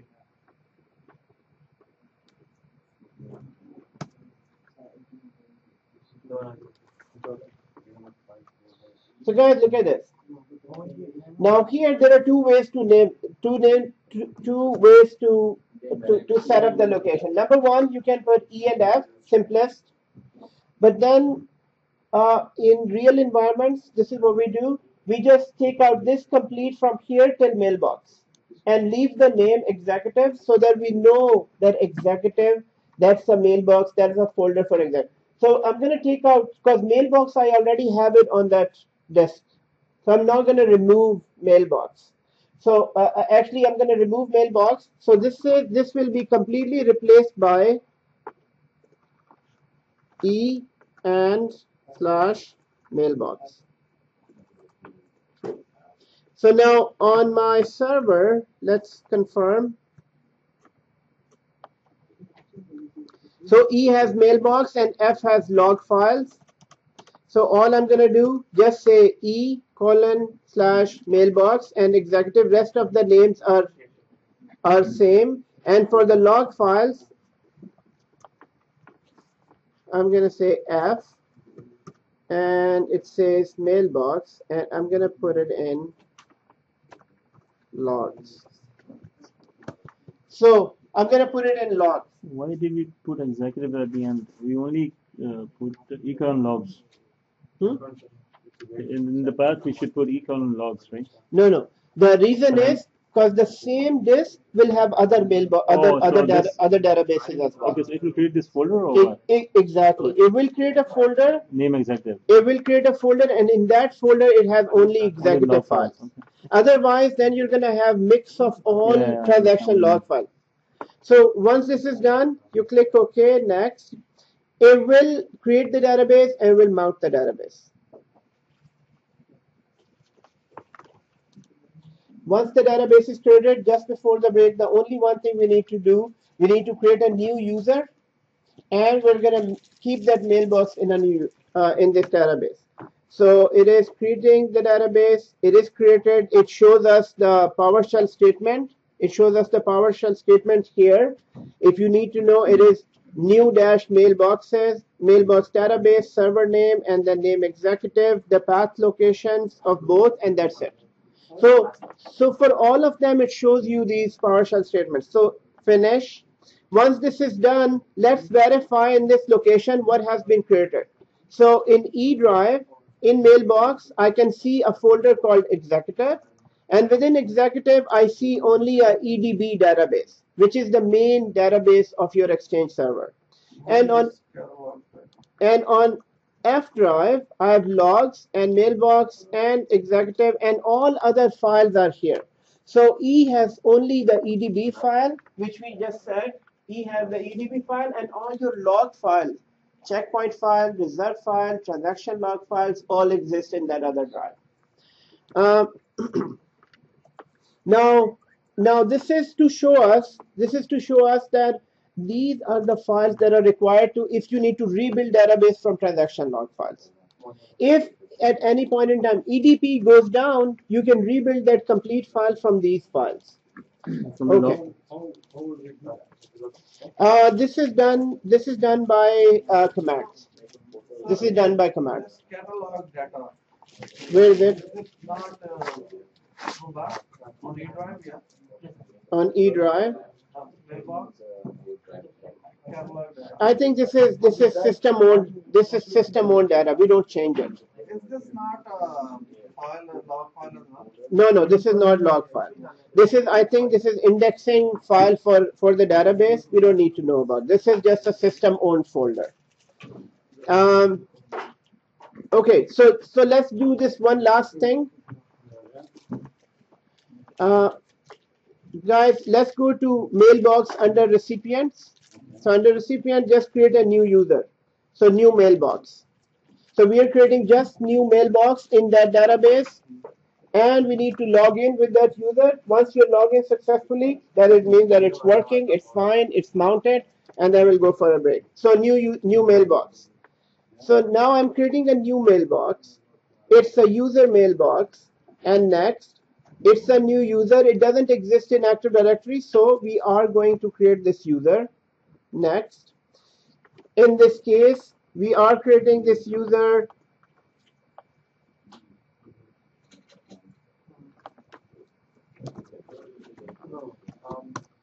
Yes.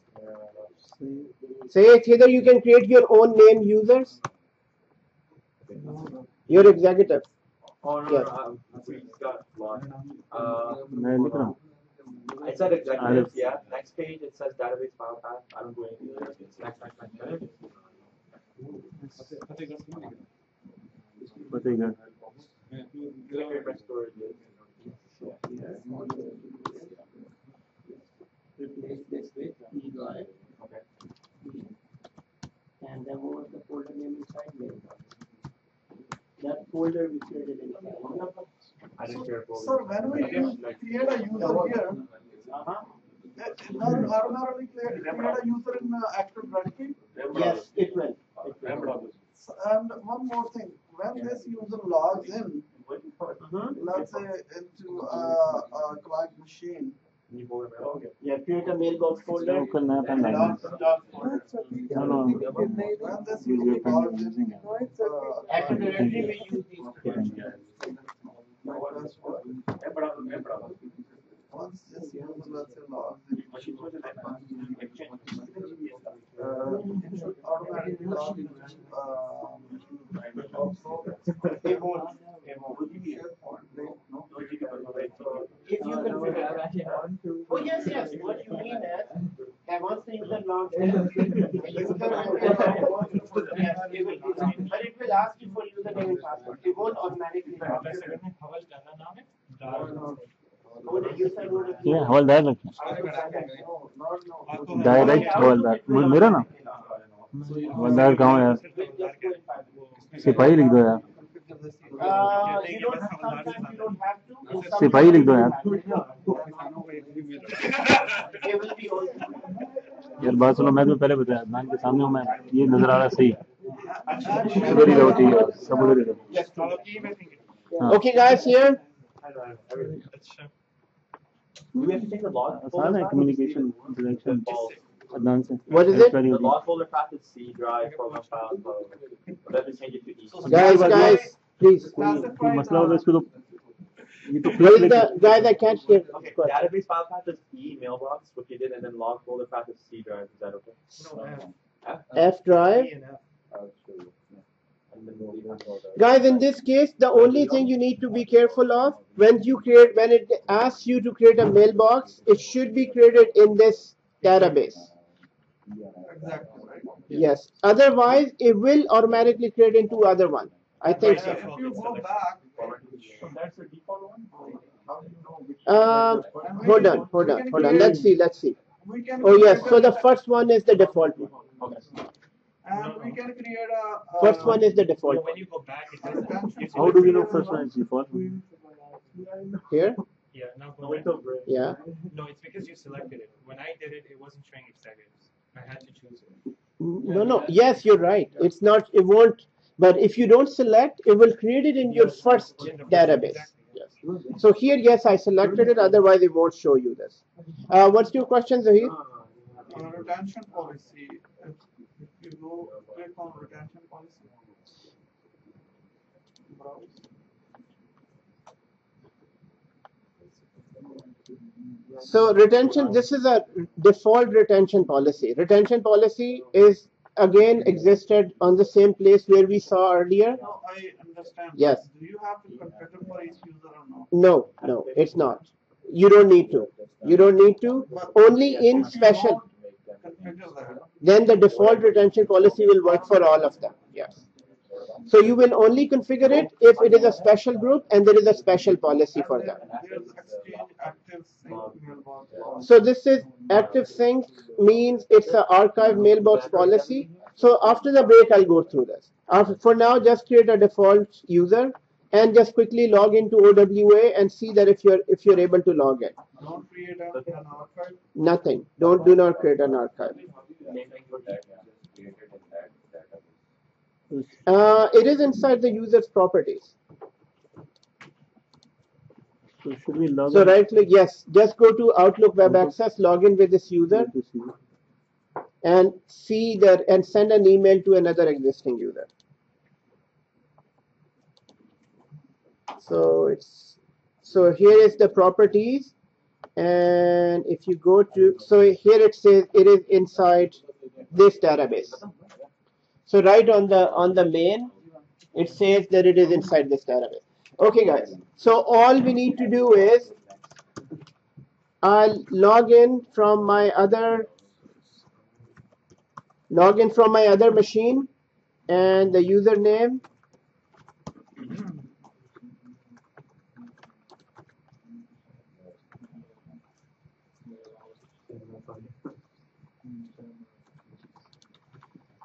When you log in, guys, make sure you use your domain account. So I'm logged in, which means this user is working fine and user is able to send. When you do a very first test, guys, always send one email to yourself and and CC to another user, so that you can cross check both things. So mail flow, send one email to yourself, and I'm gonna send CC to another user, so that I can check both things, that it is doing sending an email to a different database as well. So this is again a test. Sending to myself, sending to another user. This other user sits in another database. So here I received it on my end, and in M. Ali's case, I received it from, so say it's headers from to Emily. Now this means your database is working, your account is working, it is able to send email, your authentication is working, your DNS is working, everything. So this one mail flow test would give you everything. Yes. So guys, let's go for a break. I'll help out whoever needs it, and later we're gonna create more database.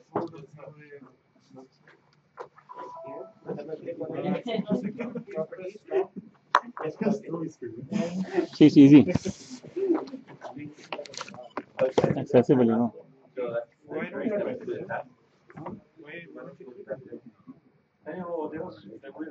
नहीं No, Khalid. No, Khalid, उसने बोला stop कर, तो मैंने इतनी आसानी से stop कर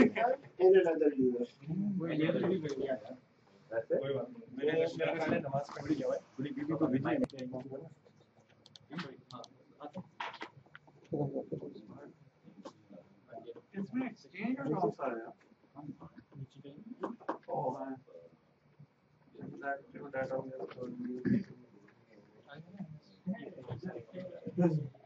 So guys, just before the break we were discussing, a quick reviewer of what we have discussed today. Today we were discussing a very, very important topic inside Exchange, which is managing databases or working with database. So today we started with understanding our Exchange environment. This is our Exchange. We have one client, two Exchange, actually three Exchange servers. Now, first Exchange server is installed with typical installation. Typical installation includes only three roles. So you have Mailbox, Cache, and Hub.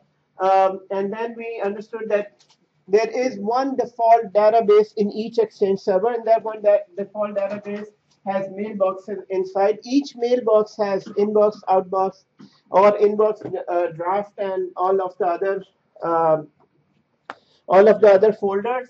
Now here we started with EMC. EMC is divided into three major parts, which is organization, server, recipient. We learned that anything that you do under organization setting that would affect your complete organization.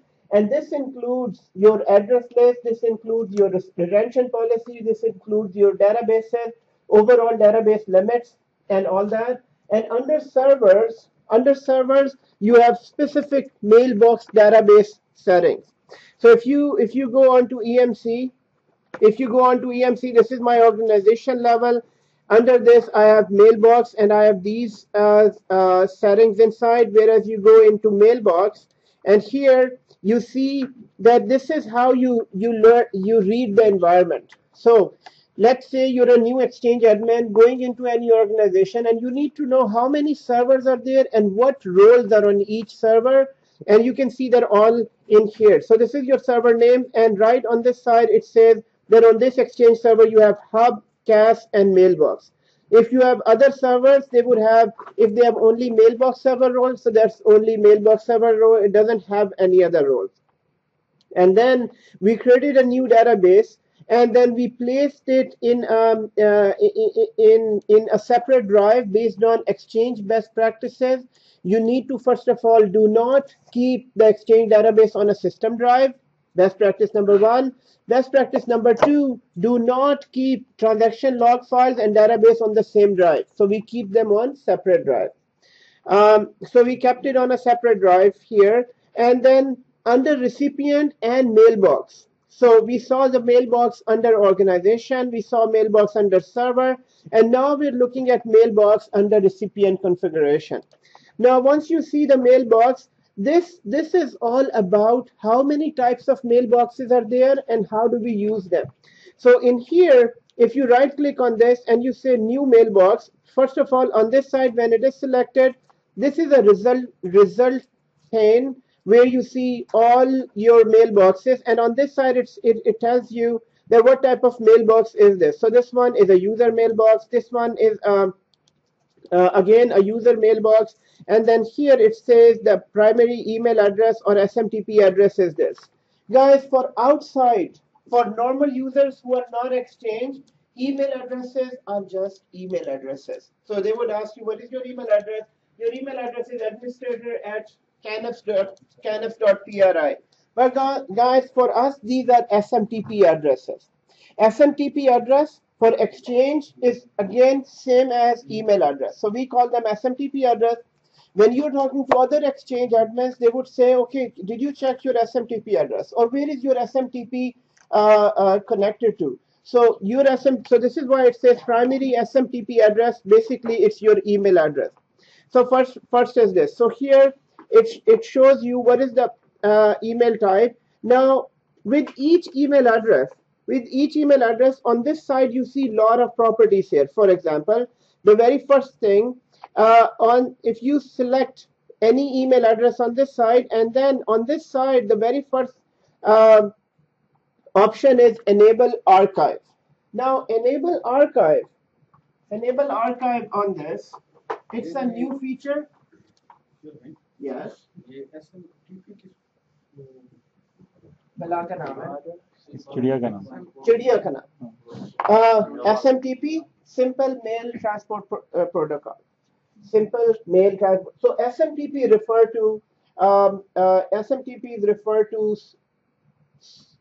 referred to sending email outside. Okay, so later on I'm going to go into more detail once we start with CAS. This is in CAS, we're going to go through these protocols. For now, just remember, if somebody is referring to SMTP, that is your email address. So here,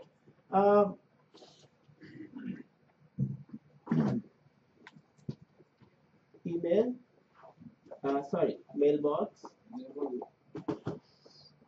And the very first thing we are discussing, enable archive.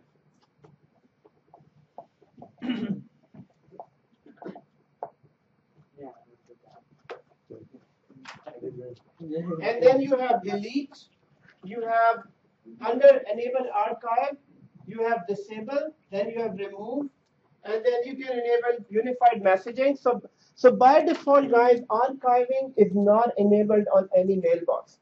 Now, first of all, we need to remember that this refers to a mailbox. This refers to a mailbox.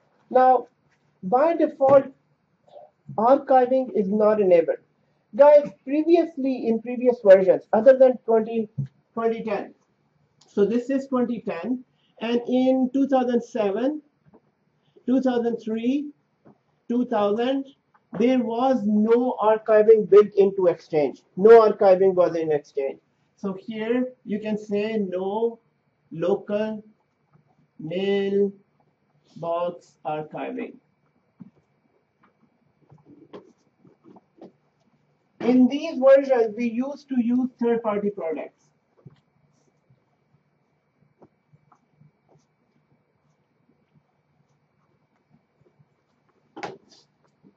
Third-party products like Commvault, and there are a few others. Archiving. So Commvault is, huh? Enterprise Vault. Enterprise Vault as well. There are many actually. Enterprise Vault. What is These are added. Now, archiving? what is archiving? Guys, archiving is basically when you archive anything, what it does, it creates a copy of this email, your mailbox, on a separate location where it would keep your older emails. So in archiving, once you enable this, what it does, it creates a copy. This is your original mailbox, and this is a copy of your mailbox.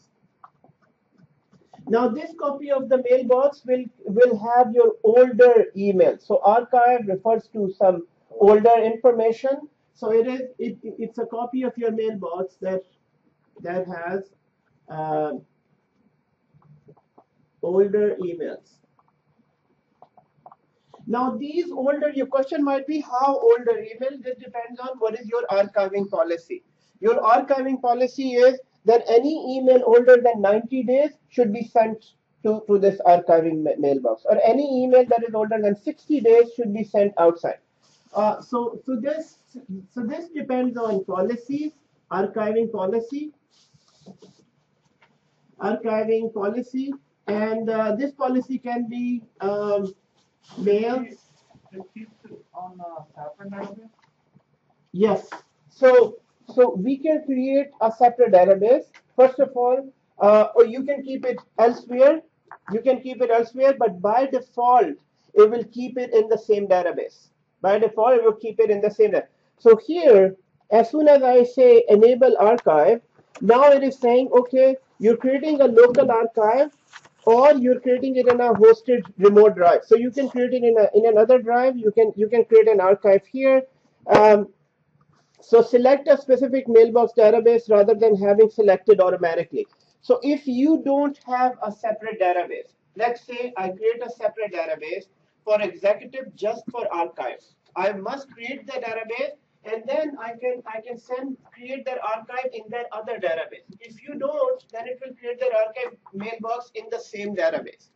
Guys, the idea behind archiving is to keep your mailbox lighter.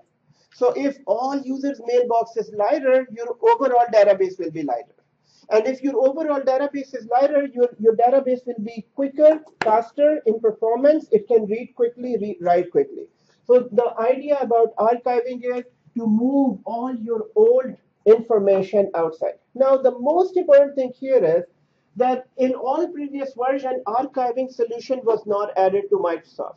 Microsoft, we used to go with third-party products like Commvault, like Enterprise Vault, like there are some other archiving.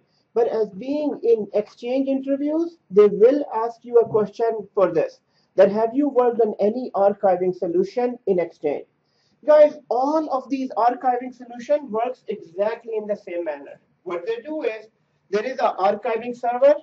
So this is your Exchange server, the main Exchange server.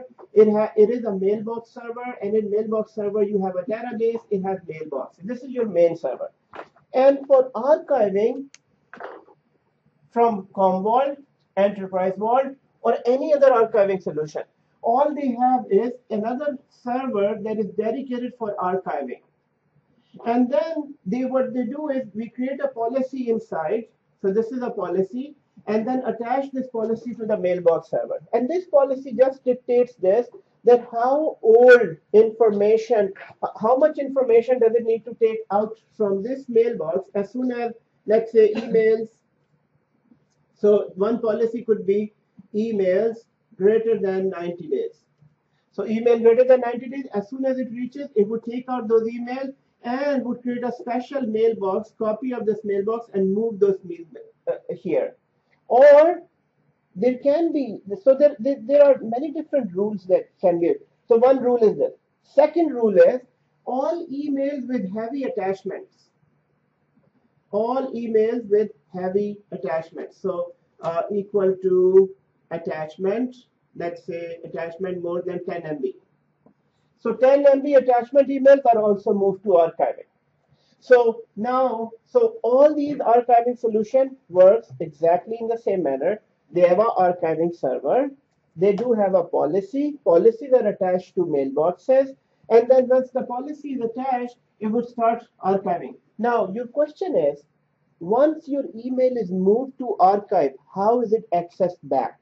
How do you access it back? Because it's not in your mailbox. It is here.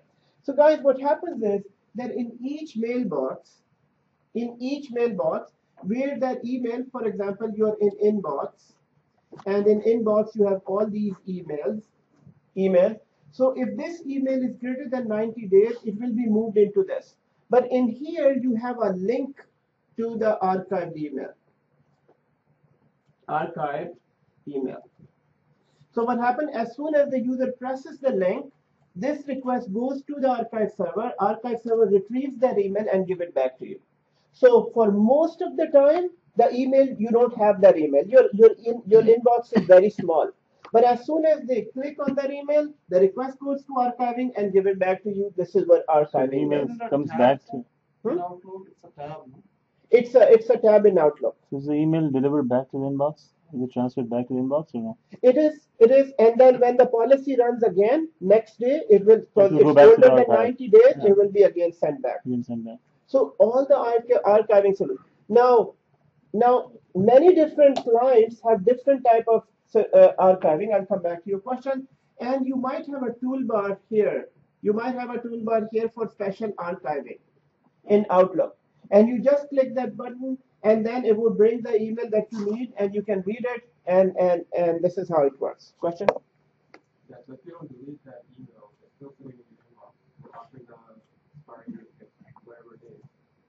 It will clean up from the archive as well. So when you go back, like if you don't delete that email, leave it there, and you go back after 90 days, still there as archive. So it's going to appear on the archive folder. As long as you don't delete the link, Yeah. as long as you don't delete the link, it can get it from there. But if it is deleted, then deletion retention policy will work on that. So as long as you have them, you never deleted them, they are moved into archive, they are kept safe here. So archive has its own policy for So that is the deletion. policy. Yes, it has its own policy. Archive is a database. It's a complete database. It's another mailbox database, but this is just for archiving. It's There just is no exchange it's installed on that. No, there is exchange. There is exchange. It's a complete simple database. But hold on. So I'm giving you two solutions. This is a solution from a third party. So third party would bring their own server, like Commvault, Enterprise Vault. They install their own database. It could be a SQL database. It could be any other database. And they keep all your emails in their database. And from here, they back them up as well. So they do everything. But in Exchange 2010, they gave you this archiving solution. So Exchange 2010, all you need to do is to go to that mailbox and enable archive. Now, as soon as you enable archive, it is asking you, where do you want to keep this mailbox database? Do you have a separate database?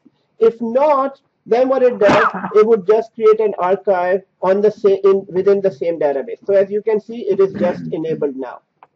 So, and then it is all being managed in the background. Yes. So it's when it goes to archive, is it still the same size for that email? Or is it Same. compressed? No. So in your inbox, you would see just a link, maybe 1 KB link. If the real email is 10 MB, you don't see that. It is now moved into the archive. This solution, Commvault or Enterprise Vault, do they provide online archive or? They provide It's online. everything. It is online as well. It is local as well. It is Local as well. cloud-based as well. Oh, So it's everything. So guys, here Exchange 2010 provides you archiving. If you need to create an archive, it has to be done on a design level. It's not that you just go randomly and just choose. If in your environment they have archiving, then and they are asking you to make changes, guys, we are not Exchange expert. We won't make any changes. You do understand what archiving is. So they would ask you, okay, so what is archiving? Archiving is just, it's a policy that runs. It would take out older emails. So I can give you a real policy. So this is one of the real policies in one of the organization. So you can refer to this, that they had an archiving policy of more than 90 days, it is moved into archiving mailbox. And then in user, they have a link. As soon as they click the link, the mail. But the important thing here is you must be logged in to the network. If you're not logged in, this archive cannot be accessed. That's logical. So the problem with archiving is as long as you're online, you can see them. If you now Outlook web access cannot even work if you're not online, right? But if you are in Outlook, Outlook will work. Outlook works offline, but Outlook will work. Archiving won't work. For archiving in Outlook, you must be connected to the Exchange server. So that's the only difference you need to remember. Yes. You just selected the administrator, right? Yes. One week. Yes. So we have 100 users so far. Each time we have to enable this option. No, just like this, you can select all, and then you can just enable archiving. So select all of them, and but this is what I'm saying. We can do this all, but you should follow your own company's design, how they have designed archiving. So once the user accesses the archive email and then it closes it, does it go back into the archive or is it back? Yes, as soon as the next time policy runs, it would see that that's 90 days old, it would be sent back again.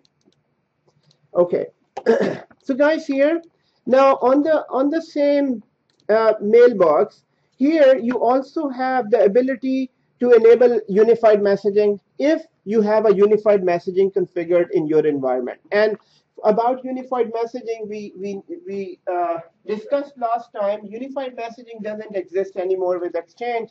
It is now moved to a link server, which is totally a different application. So and even guys, even when it was here, from the days of Exchange 2007 and Exchange 2010, this was never used. Why? Because companies, they rely on more stable solutions from Cisco. They don't rely on unified messaging, although there were many projects, many failed as well. Now from here, what you can do, you can move mailboxes as well.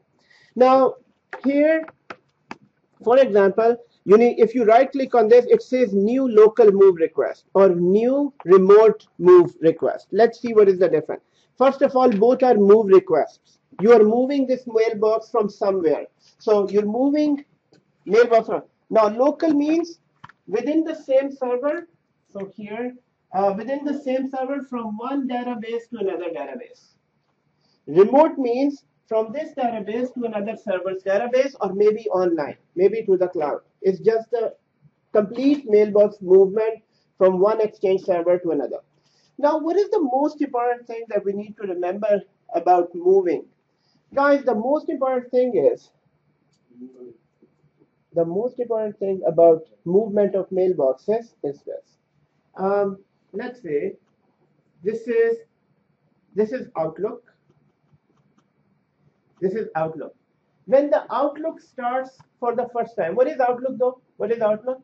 It's a client application for Exchange. It's a client application. So in order for user first log into AD on his machine. After that, the user opens Outlook, and Outlook now needs to connect to Exchange server. So this is your Exchange server, and here is your CAS. So Outlook basically connects to CAS, and from here it connects to Exchange server. About mailbox movement, we must remember these few things. Number one, that it is always the CAS who knows where is the user's mailbox. If it is on server 1 and basically which database it is on. So CAS needs to know where it is moved. So now when you do a remote move and you moved a mailbox from here, it was here, and you moved it to this one. Guys, in this case, most of the time, Outlook cache will automatically redirect your Outlook to this. But sometimes you need to completely shut down Outlook and re-log into Outlook. So, and why this is important to know, in Exchange 2010, this has been greatly improved. What is greatly improved? The movement and automatic effect of movement. In previous versions, CAS was not that intelligent enough to know that, oh, you moved the mailbox unless you go in and configure few things in CAS. But now, as soon as you do this movement request, and you can move one mailbox from the default database to the executive database.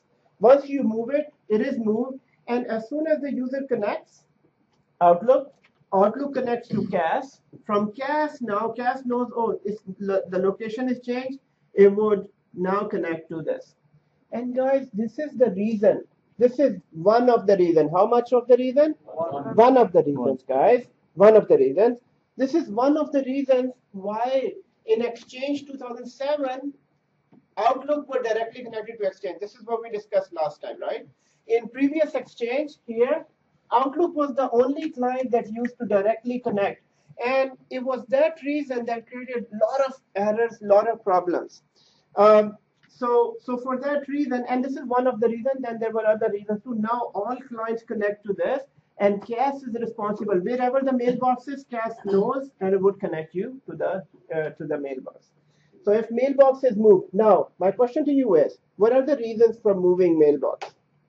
What could be the reasons for moving mailbox? Capacity, this. Maybe disk space, or maybe user moved to another location. Maybe user became an executive now, so you need to move it into another location. User moves from one department to another department, and it has a separate database. So there can be many different reasons. Now let's do one move request. Or user got fired. Or user got fired. No, you never delete anything. You disable it. Disable it, but then you keep an archive of it. You do keep an archive of it. Yes. So what's the difference in new local move request? What is that? SpongeBob? What? Huh? Okay. Okay. Yes. What is it? New local move request. New local move request? Like what's the difference? So difference is, if I remember correctly, this is in the same server to another mailbox database, and the other one is to another server. So let's do it. So here, let's do a local. Yes. So local move. I'm doing a local move now, and I selected a user. It is sitting in this database, and I need to select a target database. So here I can see only databases in this same server. I'm not able to see databases on other servers, right? So in this case, I'm going to move. So one more time. This is what I'm doing. You can see other databases? Okay. So let's do this. So let's do the remote move. I think that is for clouds maybe. So let's do this first. Move selected into separate database. I'm going to select executive. Oh, wow. He was executive. So executive is an executive. I'm getting an error saying that add a remote forest. Yeah, that's the same error. So I think, oh, remote forest. It's for other organizations. Okay. So when we create another organization, Huh? So remote move is To the other organization. And Locally is within the organization from any database to any database. could be different exchange server. It could be other exchange server as long as they're in the same. So here remote move. Okay. Yes. So remote move is saying another organization if it is part of your. It could be cloud. It could be another Then organization. once you move the database, So we did a local one once you to move, executive. once you move the user to another database, the user cannot be moved again. It doesn't show the option actually. Once the user is moved, and then you click on that user, it doesn't show. I think it is still being moved. Once being moved. Yes. Once it is moved, happening. Okay, better. Because no longer shows the same options. Yes. It says this operation can be performed because object whatever couldn't be found on canvas exchange one.canvas.pri. Which one? This one, new local move request, right? I did everything. Go back. I did this. Yes.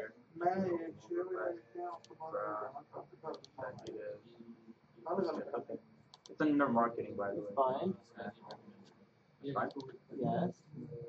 So operation could not be performed because the objective could not be found in exchange. It's under marketing. I changed it.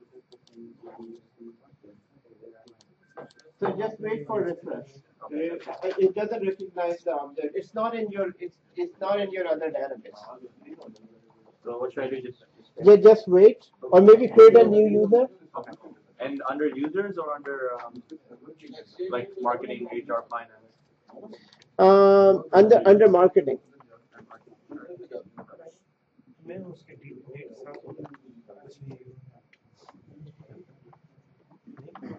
Okay, guys, there are two more things here. So which is very commonly used in Exchange, and as an Exchange admin, you should know there are two permissions. So permission is manage send as permission or manage full admin permission, full access permission. Now send as permission or manage full access permission. This is to assign someone who can send emails on your behalf. This access is, so sometimes when some people are not in office and you want other people to send on their behalf, you can add those people. So this is manage send as permission for this mailbox. Now, in this case, let's say I have, and mostly this is done for departmental folders. So maybe help desk at company canf.pri, your support center as canf.pri. So if people need to send emails on their behalf, you can just set them as send as permission. But with send as permissions, they do not have full access. Guys, send as permission, they can only send on their behalf. So if I go on Nasir's email and set it as send as, and then send as, I will go add with your permissions Arif. So Arif has been given access on Nasir's mailbox.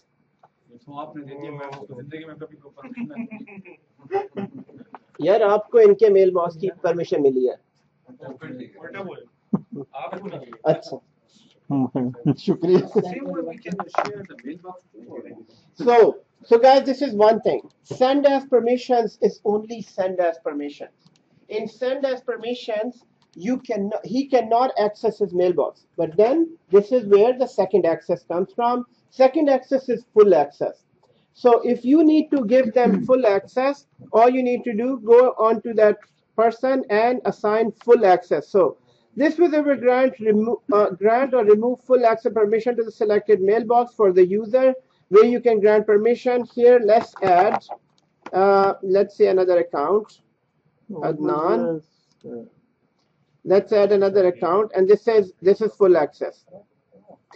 Now, how do you access them? And how do you do this access? What question? I didn't understand the first thing. Send as permission. Yes, send as permission is just this. So, user number 1 has a mailbox. And now you have user number 2 who needs to access. So, this user is going on vacation. So, in this case, there are some emails that needs to be sent from this mailbox. So, you can give this user send as permissions. Send as access. He will be able to access my inbox? No, he cannot access your inbox. Okay. He can send on his behalf. So okay. When this user opens a new email, so guys, let's see how does a send as looks like. Send as would looks like this. You have to have Outlook for this. Guys, you have to have Outlook for this. Everyone, send as. You have to have Outlook, and for Outlook, there is a special menu in file that says you need to add the from field. Normally in Outlook, it doesn't show you the from field. Normally it shows you to, CC, and BCC. So first of all, you need to enable from, and then in from, you would say, for example, username is A. So then you can say a@canis.prs. So you can write his email address. Once that email address is written and he has sent as access, then he can send emails on his behalf. And the other user will receive that email showing his name and writing that this email is sent by Nasir on behalf of RF. Who's gonna be able to enable the from? In From. that case, you have to configure his email box in your Outlook first. No. In that case, no, not in this case. In full access case. No, In but full where access does that case. from come from? Can you? How do you enable that? You Can you don't have enable? to add their account into your Outlook, right? You cannot. Not in OWA, but in Outlook. In Outlook, you can. You can. Yes. No, but you said that. Yes. In this case, there is no delegation access. But you said that there is another field from. So we need to add that To field. add that field. Who's Yes. gonna add the field? The So user or I'm the- opening Outlook Okay. and I'm gonna show you where is it But added. is it just the administrator can add the field or? No, anyone can add. Anyone. If you need to add the from field in your Outlook, you can just go and add that field. And if you have their email access send as, then you can send emails on their behalf. Yes. Like you said, when the person. So that can happen if you select new email and then. Yes. Only in new. Yes. What? So how would I know without sending the email that this person is right to work on? You won't know. You won't know. You will be told by your manager that since he's on vacation, now you have the access on his behalf. The only way to test this out, you need to test it by sending email on his behalf. Yes, you're right. You won't know. You won't know automatically because there is nothing in email that says that you have access on his behalf. Only Exchange admin can go and check that out. So if Exchange server wanna check it, if I go and I wanna see that Khalid has a right. Yes, for that, you need to go to the same location, send as access, and you would find this user. So, guys, the question here is that how do you know if somebody has somebody's mailbox access as send as? So, all you need to do is go here, right click on this user, go to send as access, and here within this, it shows that who has send as access to the user. So, you need to have Exchange admin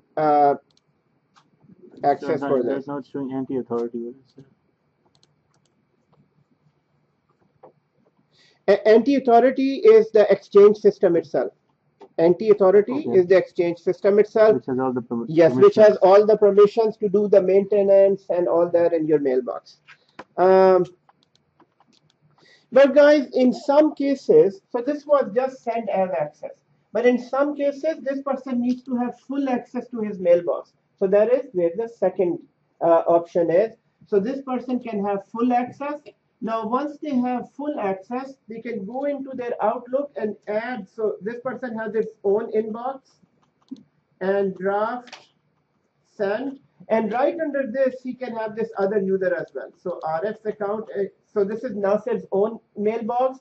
And then he can add RF's account. And since he has full access, he can have full access to this mailbox. So second access is this, full access. So is that used for like, let's say, our boy's gone on vacation? Yes, mostly. Or if RFI was respectfully let go, and then Nasir Bhai can take over. Yeah. Nobody. Or RFI Respectfully let you was go. let. I can't do it. That's why You won't leave.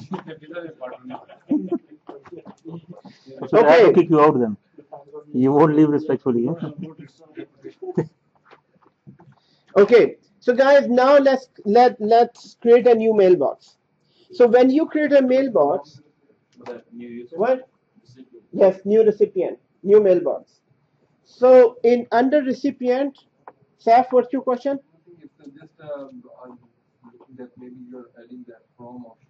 Actually, I am. My Outlook is not There's working. another from, which is the from field. That is the if you same get an field. email from the That is the same field. no, I mean when you get an email from someone. It's a wrong combination. Why are you guys sitting together? Adnan is so cool and calm. What's happening? No, he just said that his thing's working finally. And I I had said nothing you're to do welcome. with this conversation, bro. Get me out of it. Okay, here. So guys, this is my Outlook. So guys, here so in Outlook, you can have other from here. So here I can say other email address. So as soon as you have in Outlook, I can send email from another person's email address. For that, you need to go to from up there. So by default, it shows you your default email address. And then if you have access for other mailboxes, you can just go here and say, I am sending this from rf@canfs.pri. And once you do this, now the from field is changed. But yes, you can, any user can do this, but as long as they have access, send as access for that particular user. Now this is a very common task that might be asked to you to go and get somebody send as access. So you need to know it is in EMC. You can select the user, right click, send as access. Now, if this user has full access, what can you do in that case? Guys, this is just a from access. In send as access, user cannot see, Arif cannot see his email. If Arif needs to see all his emails, then in that case, you need to give full access. So full access is actually from the same place. So you will go here, right click on that mailbox and say full access. Once they have full access, you need to go back to Outlook. Within Outlook, you can go to here, account settings. Within account settings, you can go and add another account under this. So you can say, I need to add another account, new account. So once that new account is added, so this is one account, and the second account is marketing. So even in my Outlook, I have two accounts here. So this is one account, this is second account. So you can see many accounts in one Outlook, provided they have access to that other mailbox. What is? Oh, is it? I'm sorry about that. I am sorry about that. So here.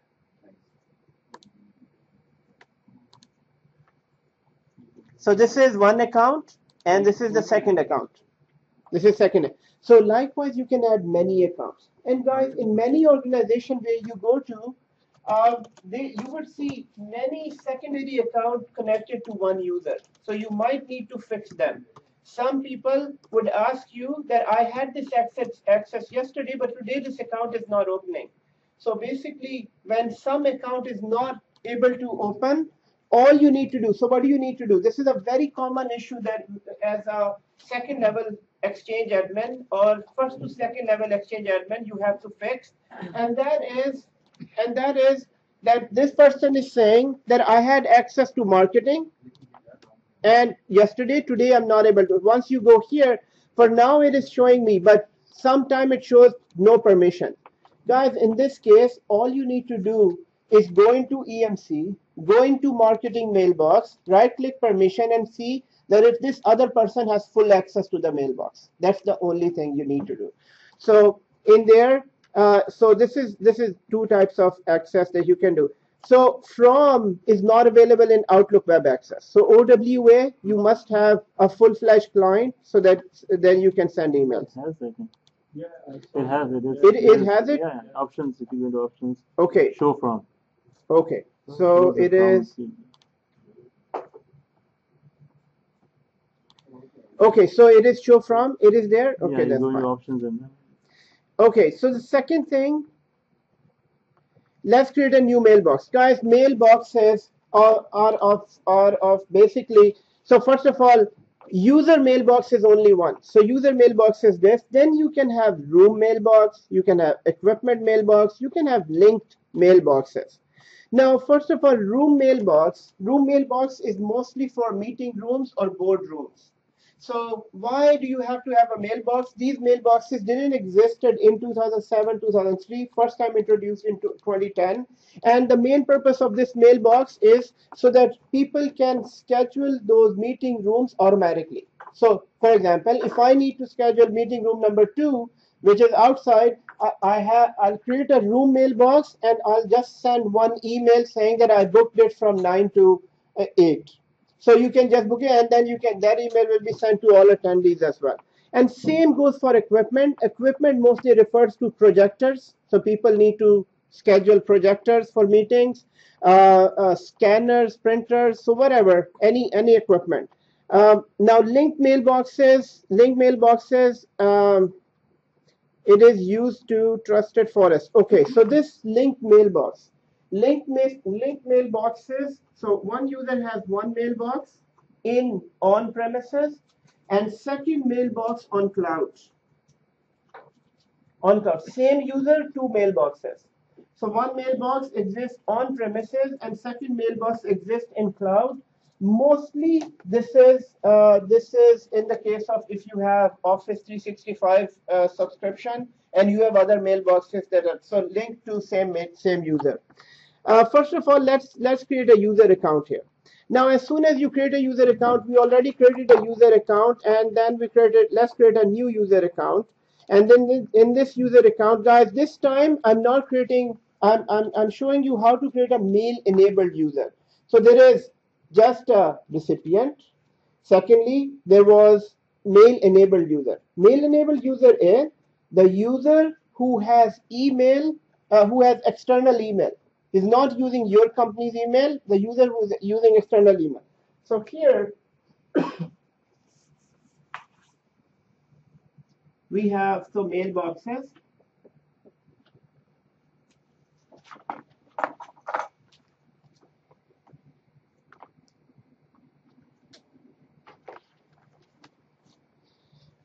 So these are all of the mailboxes. So first of all, user mailbox. User mailbox is just a recipient, normal mailbox that the user has an account in your Active Directory and mailbox from your company as well. Second one is mailbox, mail user or mail enabled Active Directory user. This is you have a user in Active Directory, but you're not providing them email address. You will provide them, they will bring their own email address from Gmail or Yahoo or all those other addresses. Resource mailboxes are equipment or room mailboxes. These are those mailboxes. Whereas mail contacts are, they do not have account, they do not have email from our company, they are just a contact in our address book. So basically, we have three types of mailboxes here. One is recipient, which is in which we have a AD account and mailbox from our company. So this is very common. This is your own company, own user. Second one is mail user. Mail user, you have AD account but no mailbox. They're using their external email. So basically, you will provide them AD account, and then you're gonna link their Gmail or Hotmail with your AD account. So in this case, you are providing them AD account, but not a mailbox. Whereas there is third one, which is mail contact. Guys, mail contact is no AD account and no mailbox. You're not providing them anything, but you can register their external email address in your environment. So basically, they bring their Gmail and Hotmail, and you can register it inside the address book, address list. That's it. So here you're providing them both. These are regular employees. This is long-term contractors. So these are they are mostly they are a contractor maybe for 6 to 10 months, and you are providing them this. Maybe your company is also providing them mailbox as well. Maybe they will, and sometimes they won't. They would say, no, we're not providing you mailbox. You can bring your, and the third one is temporary contractors for 2 days or 3 days. You can add them at their external. You're not providing them AD account. You're not providing them mail address. So these are the main three types of accounts here. Other than this, there are security groups. There are distribution groups. We already know. Distribution groups are groups who you can send email. Guys, in Exchange 2010 and in Active Directory 2008 R2, not in 2008. 2008 R2, now you can send email even to security groups. Before you were not able to send emails to security. In Active Directory, there are two types of groups: security group and distribution group. Distribution group, we already know the distribution group, you can send emails. Distribution group. What is another thing that is available in a security group and not available in distribution group? Permissions, very good. And what is related to permissions? What? SID. No. I never listened to this. The answer came from this side? That was the question yesterday. That was good. This guy surprised me. So, You surprised. man, And you just let him go from the company. we let it. You just let him go. He's too intelligent. Okay, guys, the question here is distribution groups. Distribution groups do not have SIDs. Distribution groups do not have SID. Otherwise, all the objects in Active Directory, they have SIDs. And if they have SID, you can assign permissions. So the answer was right. Distribution group does not have SID. You cannot assign permission. But they have GUID, right? They have GUID, yes, but with GUID you cannot assign permission. But guys, this is where it is. We can create an email address for a security group. Now, why this is important to know, and I'm gonna finish in just 1 hour 10 minutes. Okay, 10 minutes. 10 minutes. Okay, 10 more minutes. 5 minutes. 10 minutes. 10 minutes. Instead of 6, 10 minutes. Take 15 minutes. 15 minutes. Okay. The important thing here is you're an exchange admin, and then your manager comes to you and asks you that we have a group inside Active Directory for marketing, or we have a group for finance. Can we send email to that person? Guys, if it would have been Exchange 2003 and Exchange 2007, no, you cannot email enable a security group. The only group that you can send to is distribution group. But now in 2010 and above, you can mail enable a security group as well. As long as you have a security group, you can just attach an email address and they can start emailing. But guys, we must know it's not recommended.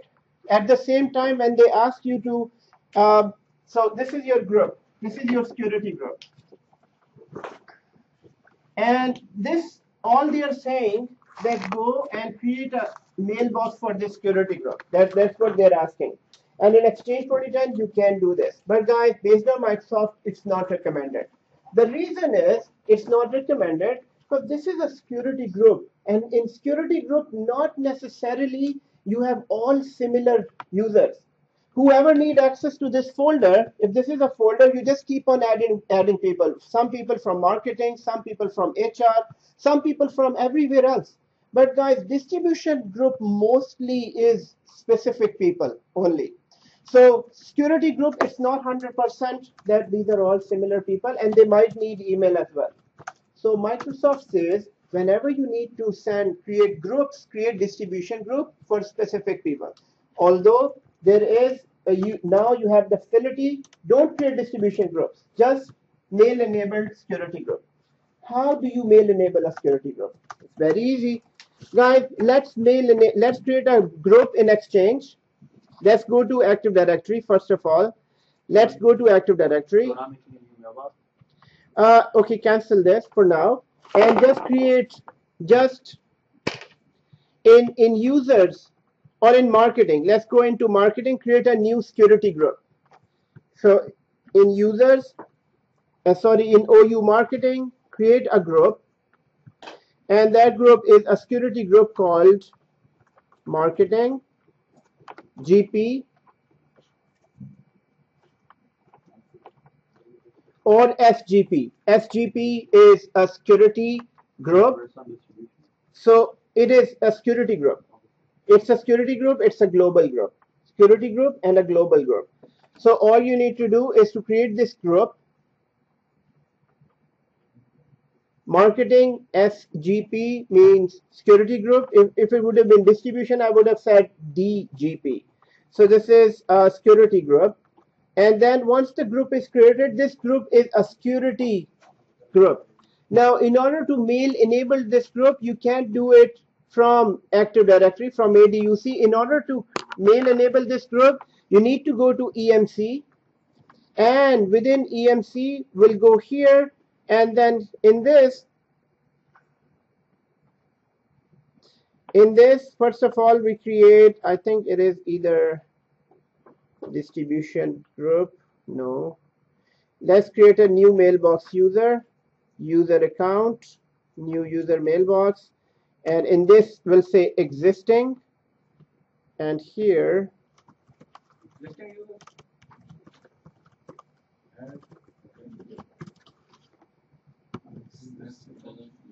why is it not showing me Active Directory? It doesn't show. I tried earlier. You have to hit add under existing. Hold on. So let's quickly find it. Exchange 2010 mail enable security group.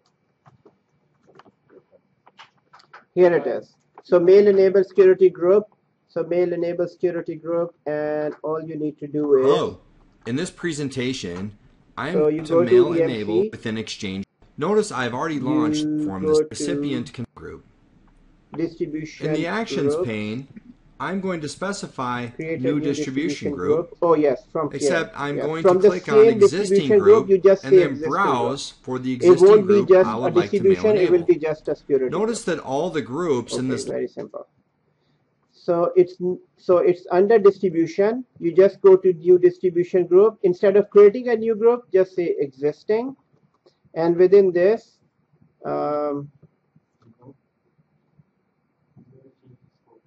we need to change the scope. And marketing, excellent, good find. Okay, let's see. Nothing. Huh? Is it? Do you see that? Where do you go? It's not looking at it. Okay. So it found it. How?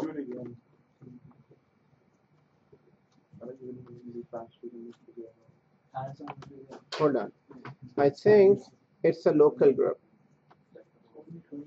Let's go create a local group in this. Local group? I think. Let's see. So I'm creating another group called MKR, being a domain local group, security group. And let's go back to EMC. Create a new distribution group, existing.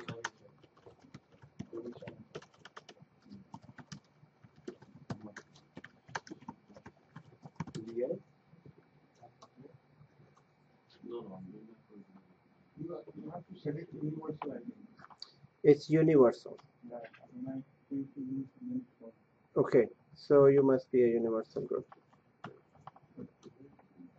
Doesn't show global, doesn't show local, creating a universal group. You can just change it to universal. Or we can change it to universal. From properties, change to universal. And EMC. Yeah, now you can see it. Okay, so just universal groups. Okay, good. Thank you, Kinan. Why is it universal? Maybe universal. So this is Universal security group, right? universal security group.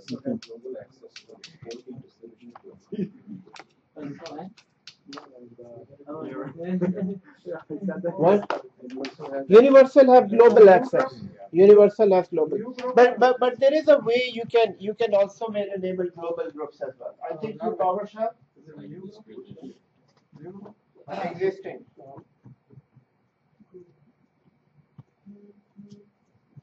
Okay. Who was it? Oh no, I'm red page and video. Okay. So here, No, it should automatically turn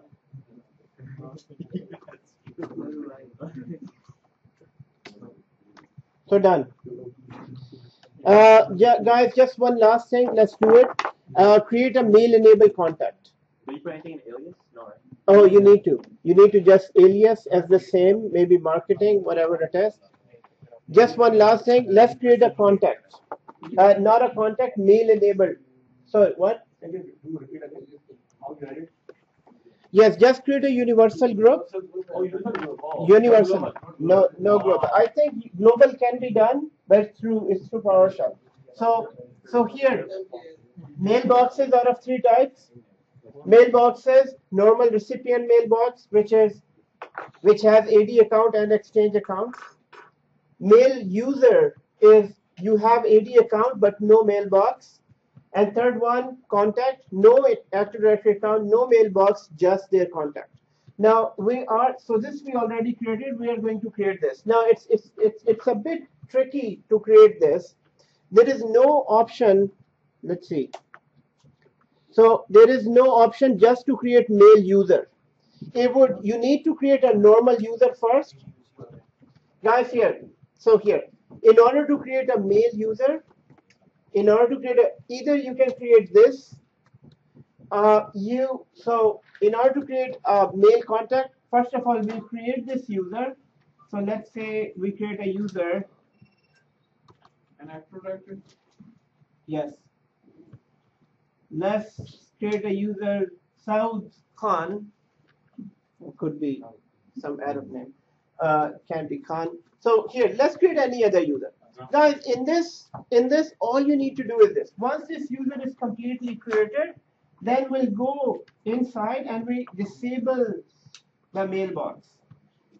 So as soon as you disable the mailbox, this will be user without a mailbox. But this user has to be in your EMC. So you will create a user and you disable the mailbox, and then you go into properties, attach it with his Gmail account. So this is how it is done. For mail user, so there is, oh yes, here. No, that is contacts. There is this one. That's the third type where you don't have AD account, you don't have, so that is different, that is contact. Oh, it is there now? Let's see. So here I can use mail user and contact. Okay, so it is here. So the other way is that other way as well. Let's see if this creates the same user. So new mail user under mail contacts. So we'll do that after this. Here, just go into mail contacts and then go to new mail users. Within mail users, you can go to new user. Let's say Saud Khan, S Khan, standard password.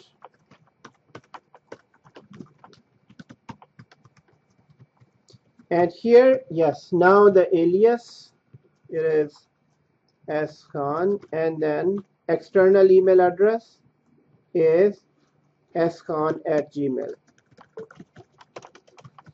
Okay, so this option is here. So in this case, it's not creating a mailbox.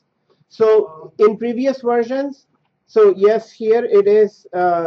Here in previous version, we used to create a user, then you disable their mailbox and attach just any external account. So one more time, all you need to do is go into mail contact and then right click, create a mail contact, mail user. So mail user has Active Directory account and no email account.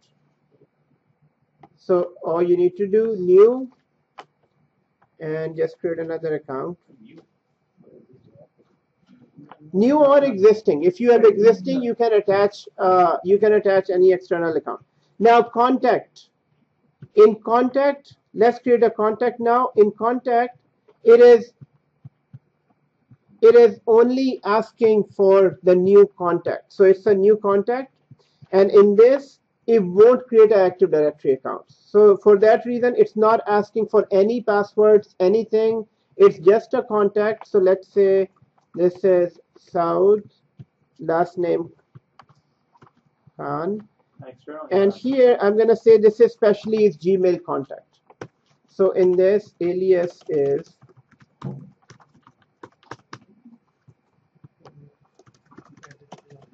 Gmail.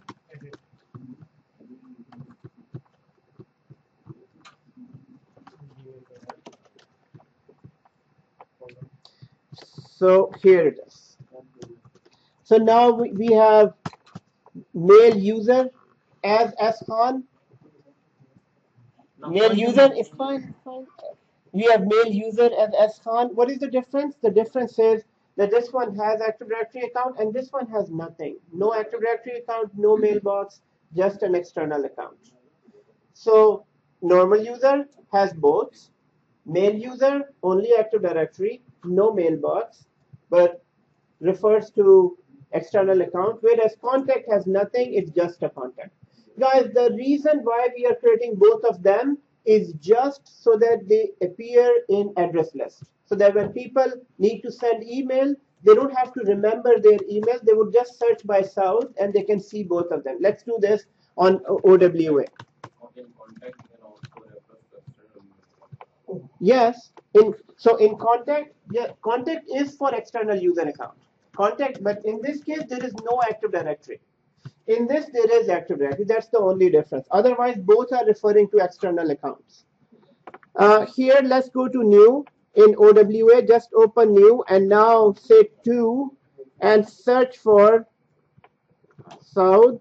So in South, although South does not have a mailbox, now it shows us his both accounts, his Gmail account and his Hotmail account. That's the only reason why would you keep contacts or mail users inside your organization. Otherwise, you don't even create them. And if they give you their email address, you can just write their email address in email and start sending. So the contact does not create a contact in Active Directory? No, it does not create a user in Active Directory? Nothing. But when I try to create Saud Khan, it shows me an error in saying that Active Directory operation failed on Canets, exchange 1. See? It tried to create it even though I selected contact, it tried to create it on the Active Directory. What is that? It says already exists in the same name. No, it will create its DN, just the DN value. You won't find it in Active Directory. It will still create the, because this is Exchange stores everything in Active Directory. okay, so That's for that user. and it cannot create two user with exactly the same name. Yeah, 2 users cannot have the same DN. Yes, they can.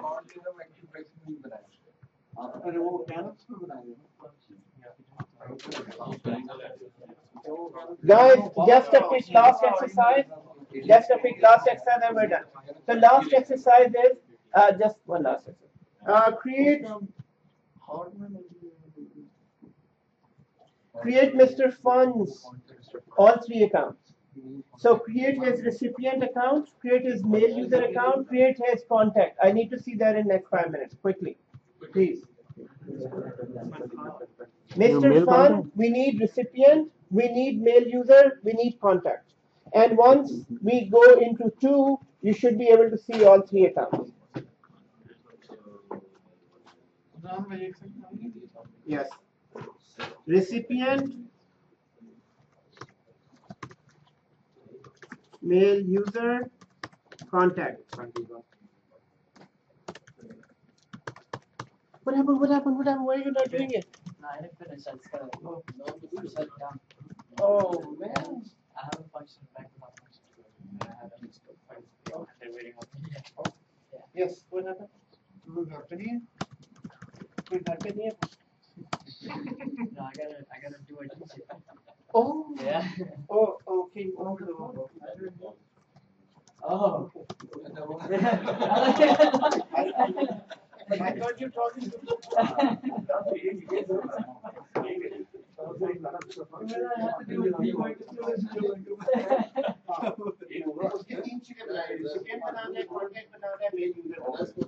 Okay, question. New mail user. access. Yes. And contact will be over Yes. there. You mailbox. ये active directory बन रहा है हाँ तो वो active directory और दूसरा बनाना ना मेल हाँ दोनों बना मेल यूजर एक्टिव डायरेक्टरी वाला है कॉन्टैक्ट में एक्टिव डायरेक्टरी नहीं है वही तो मैं कह रहा हूँ कि ये तो दूसरे ईमेल में कैसे ऐड करें ओके आपको समझ आई मेरी नहीं मुझे समझ नहीं आता ये तो नॉर्मल है ईमेल उसमें क्रिएट करने नहीं ये नहीं करेगा email this is just so this screen is just active directory part और ये ईमेल नहीं बना रहा है ये सिर्फ उसकी प्रॉपर्टी फिल कर रहा है ये आपका यूपीएन बना रहा है so that user can log in with UPN ये this is not email email will be in the next screen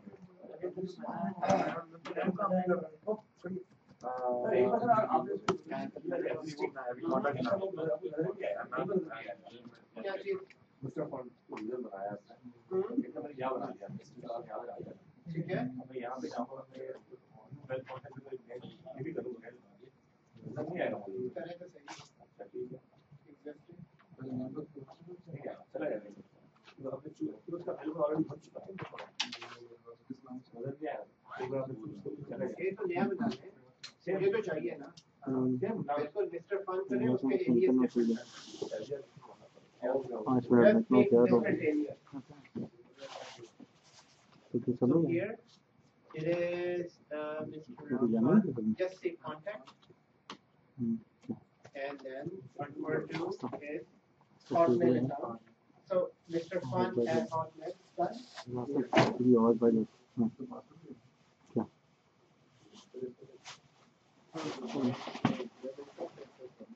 इसमें access करें अच्छा हाँ S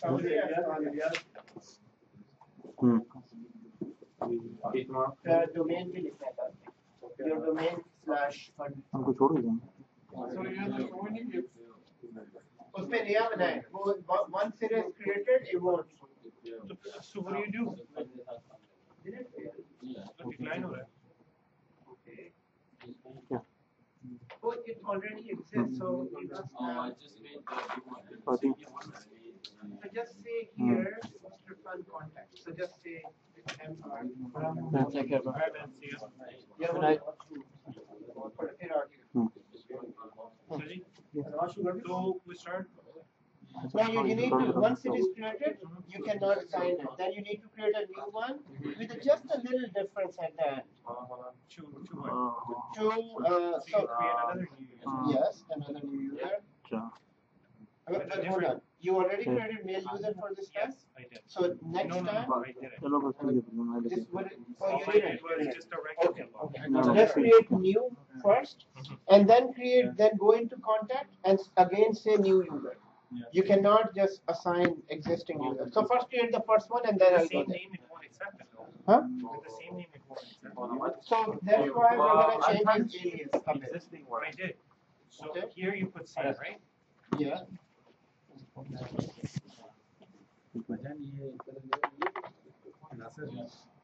क्या Yes, just say. Right? क्या A little different. Yes, a little different. Okay. And this one or whatever. Stop press करना भाई इतना सोच क्यों रहे हैं टॉपिक क्या ना thank you Already exist. So it's different? Yeah. The other one was just have fun. No. Here. Oh, for the login. No, hold on. So you're creating a new user, Yeah. a new recipient. But Recipient. this is also recipient being created. So how do I do the other one? So in this, no, it shouldn't ask you all this for. No. This is also mail user. Yes, this will be created. So here, just the login name should definitely be different. I mean, in reality, this is not how. So one user, when the person has a recipient account, why would he need a user account? But okay, go back. There has to be something different. Again, and here, I think first name, last name is fine. Does this exist as well? Mail user is also ATM. What? Mail user is also ATM. Mail user is also integrated, so it won't be. But the difference is it only is external. It also So, but then- external. Yes. So logically, this is not even possible. This is not even. Yeah, if that's what I'm one user thinking, has because- one account, then why would Yeah, the same user it's have either two accounts? one or the other. Yes. Yes. Sure, So it for has this to- one, it will be either one or the other. Yeah, exactly. But then you can have a contact for that. So that's why it's giving that. Yes, exactly. That's what I'm saying. Because you can only have one account. Yeah. You can only have So one. it's not, that's why it's not letting, it's not even coming in my Yes. existing The thing, right? contract will work though. Yeah, It's not even coming yeah, in my that one existing will work. For me, it works, yeah. Yeah, just the first two you can't do. I have to go back and delete the receipt. Because both are creating Active Directory account. Yeah. Question? No, that was, that's not right. Yeah. हाँ ठीक है नहीं यार time खत्म हो गया अच्छा एक ऑफ करूँ कंप्यूटर एक सेकंड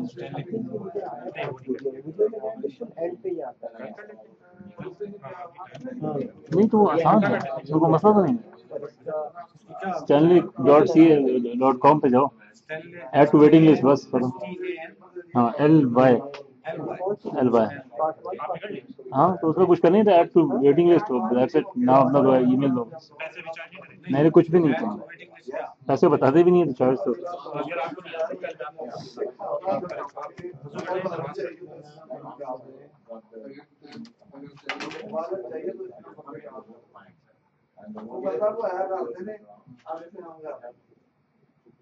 वो घर में गाल तो वो आगे से घुमाई उसमें वो पता नहीं क्या बोल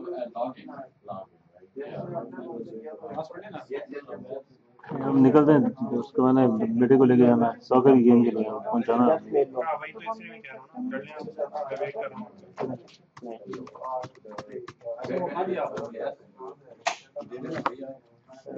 $80 का यार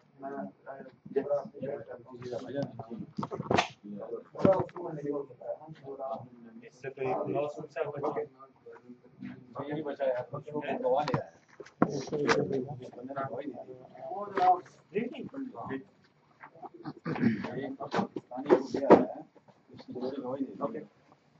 है जैसे लोग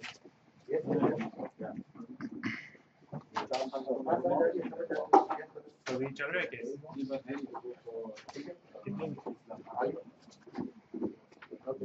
तुम्हें दे दिए तुम्हें दिए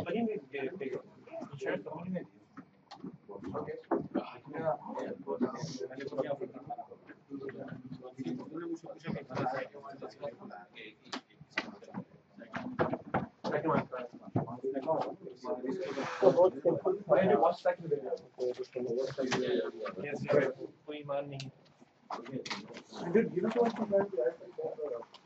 नासिर भाई को तो नहीं क्या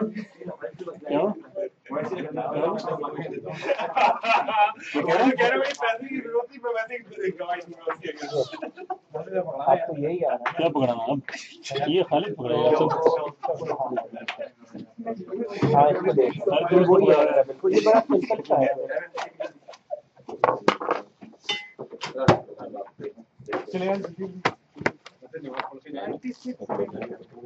हाँ IPv6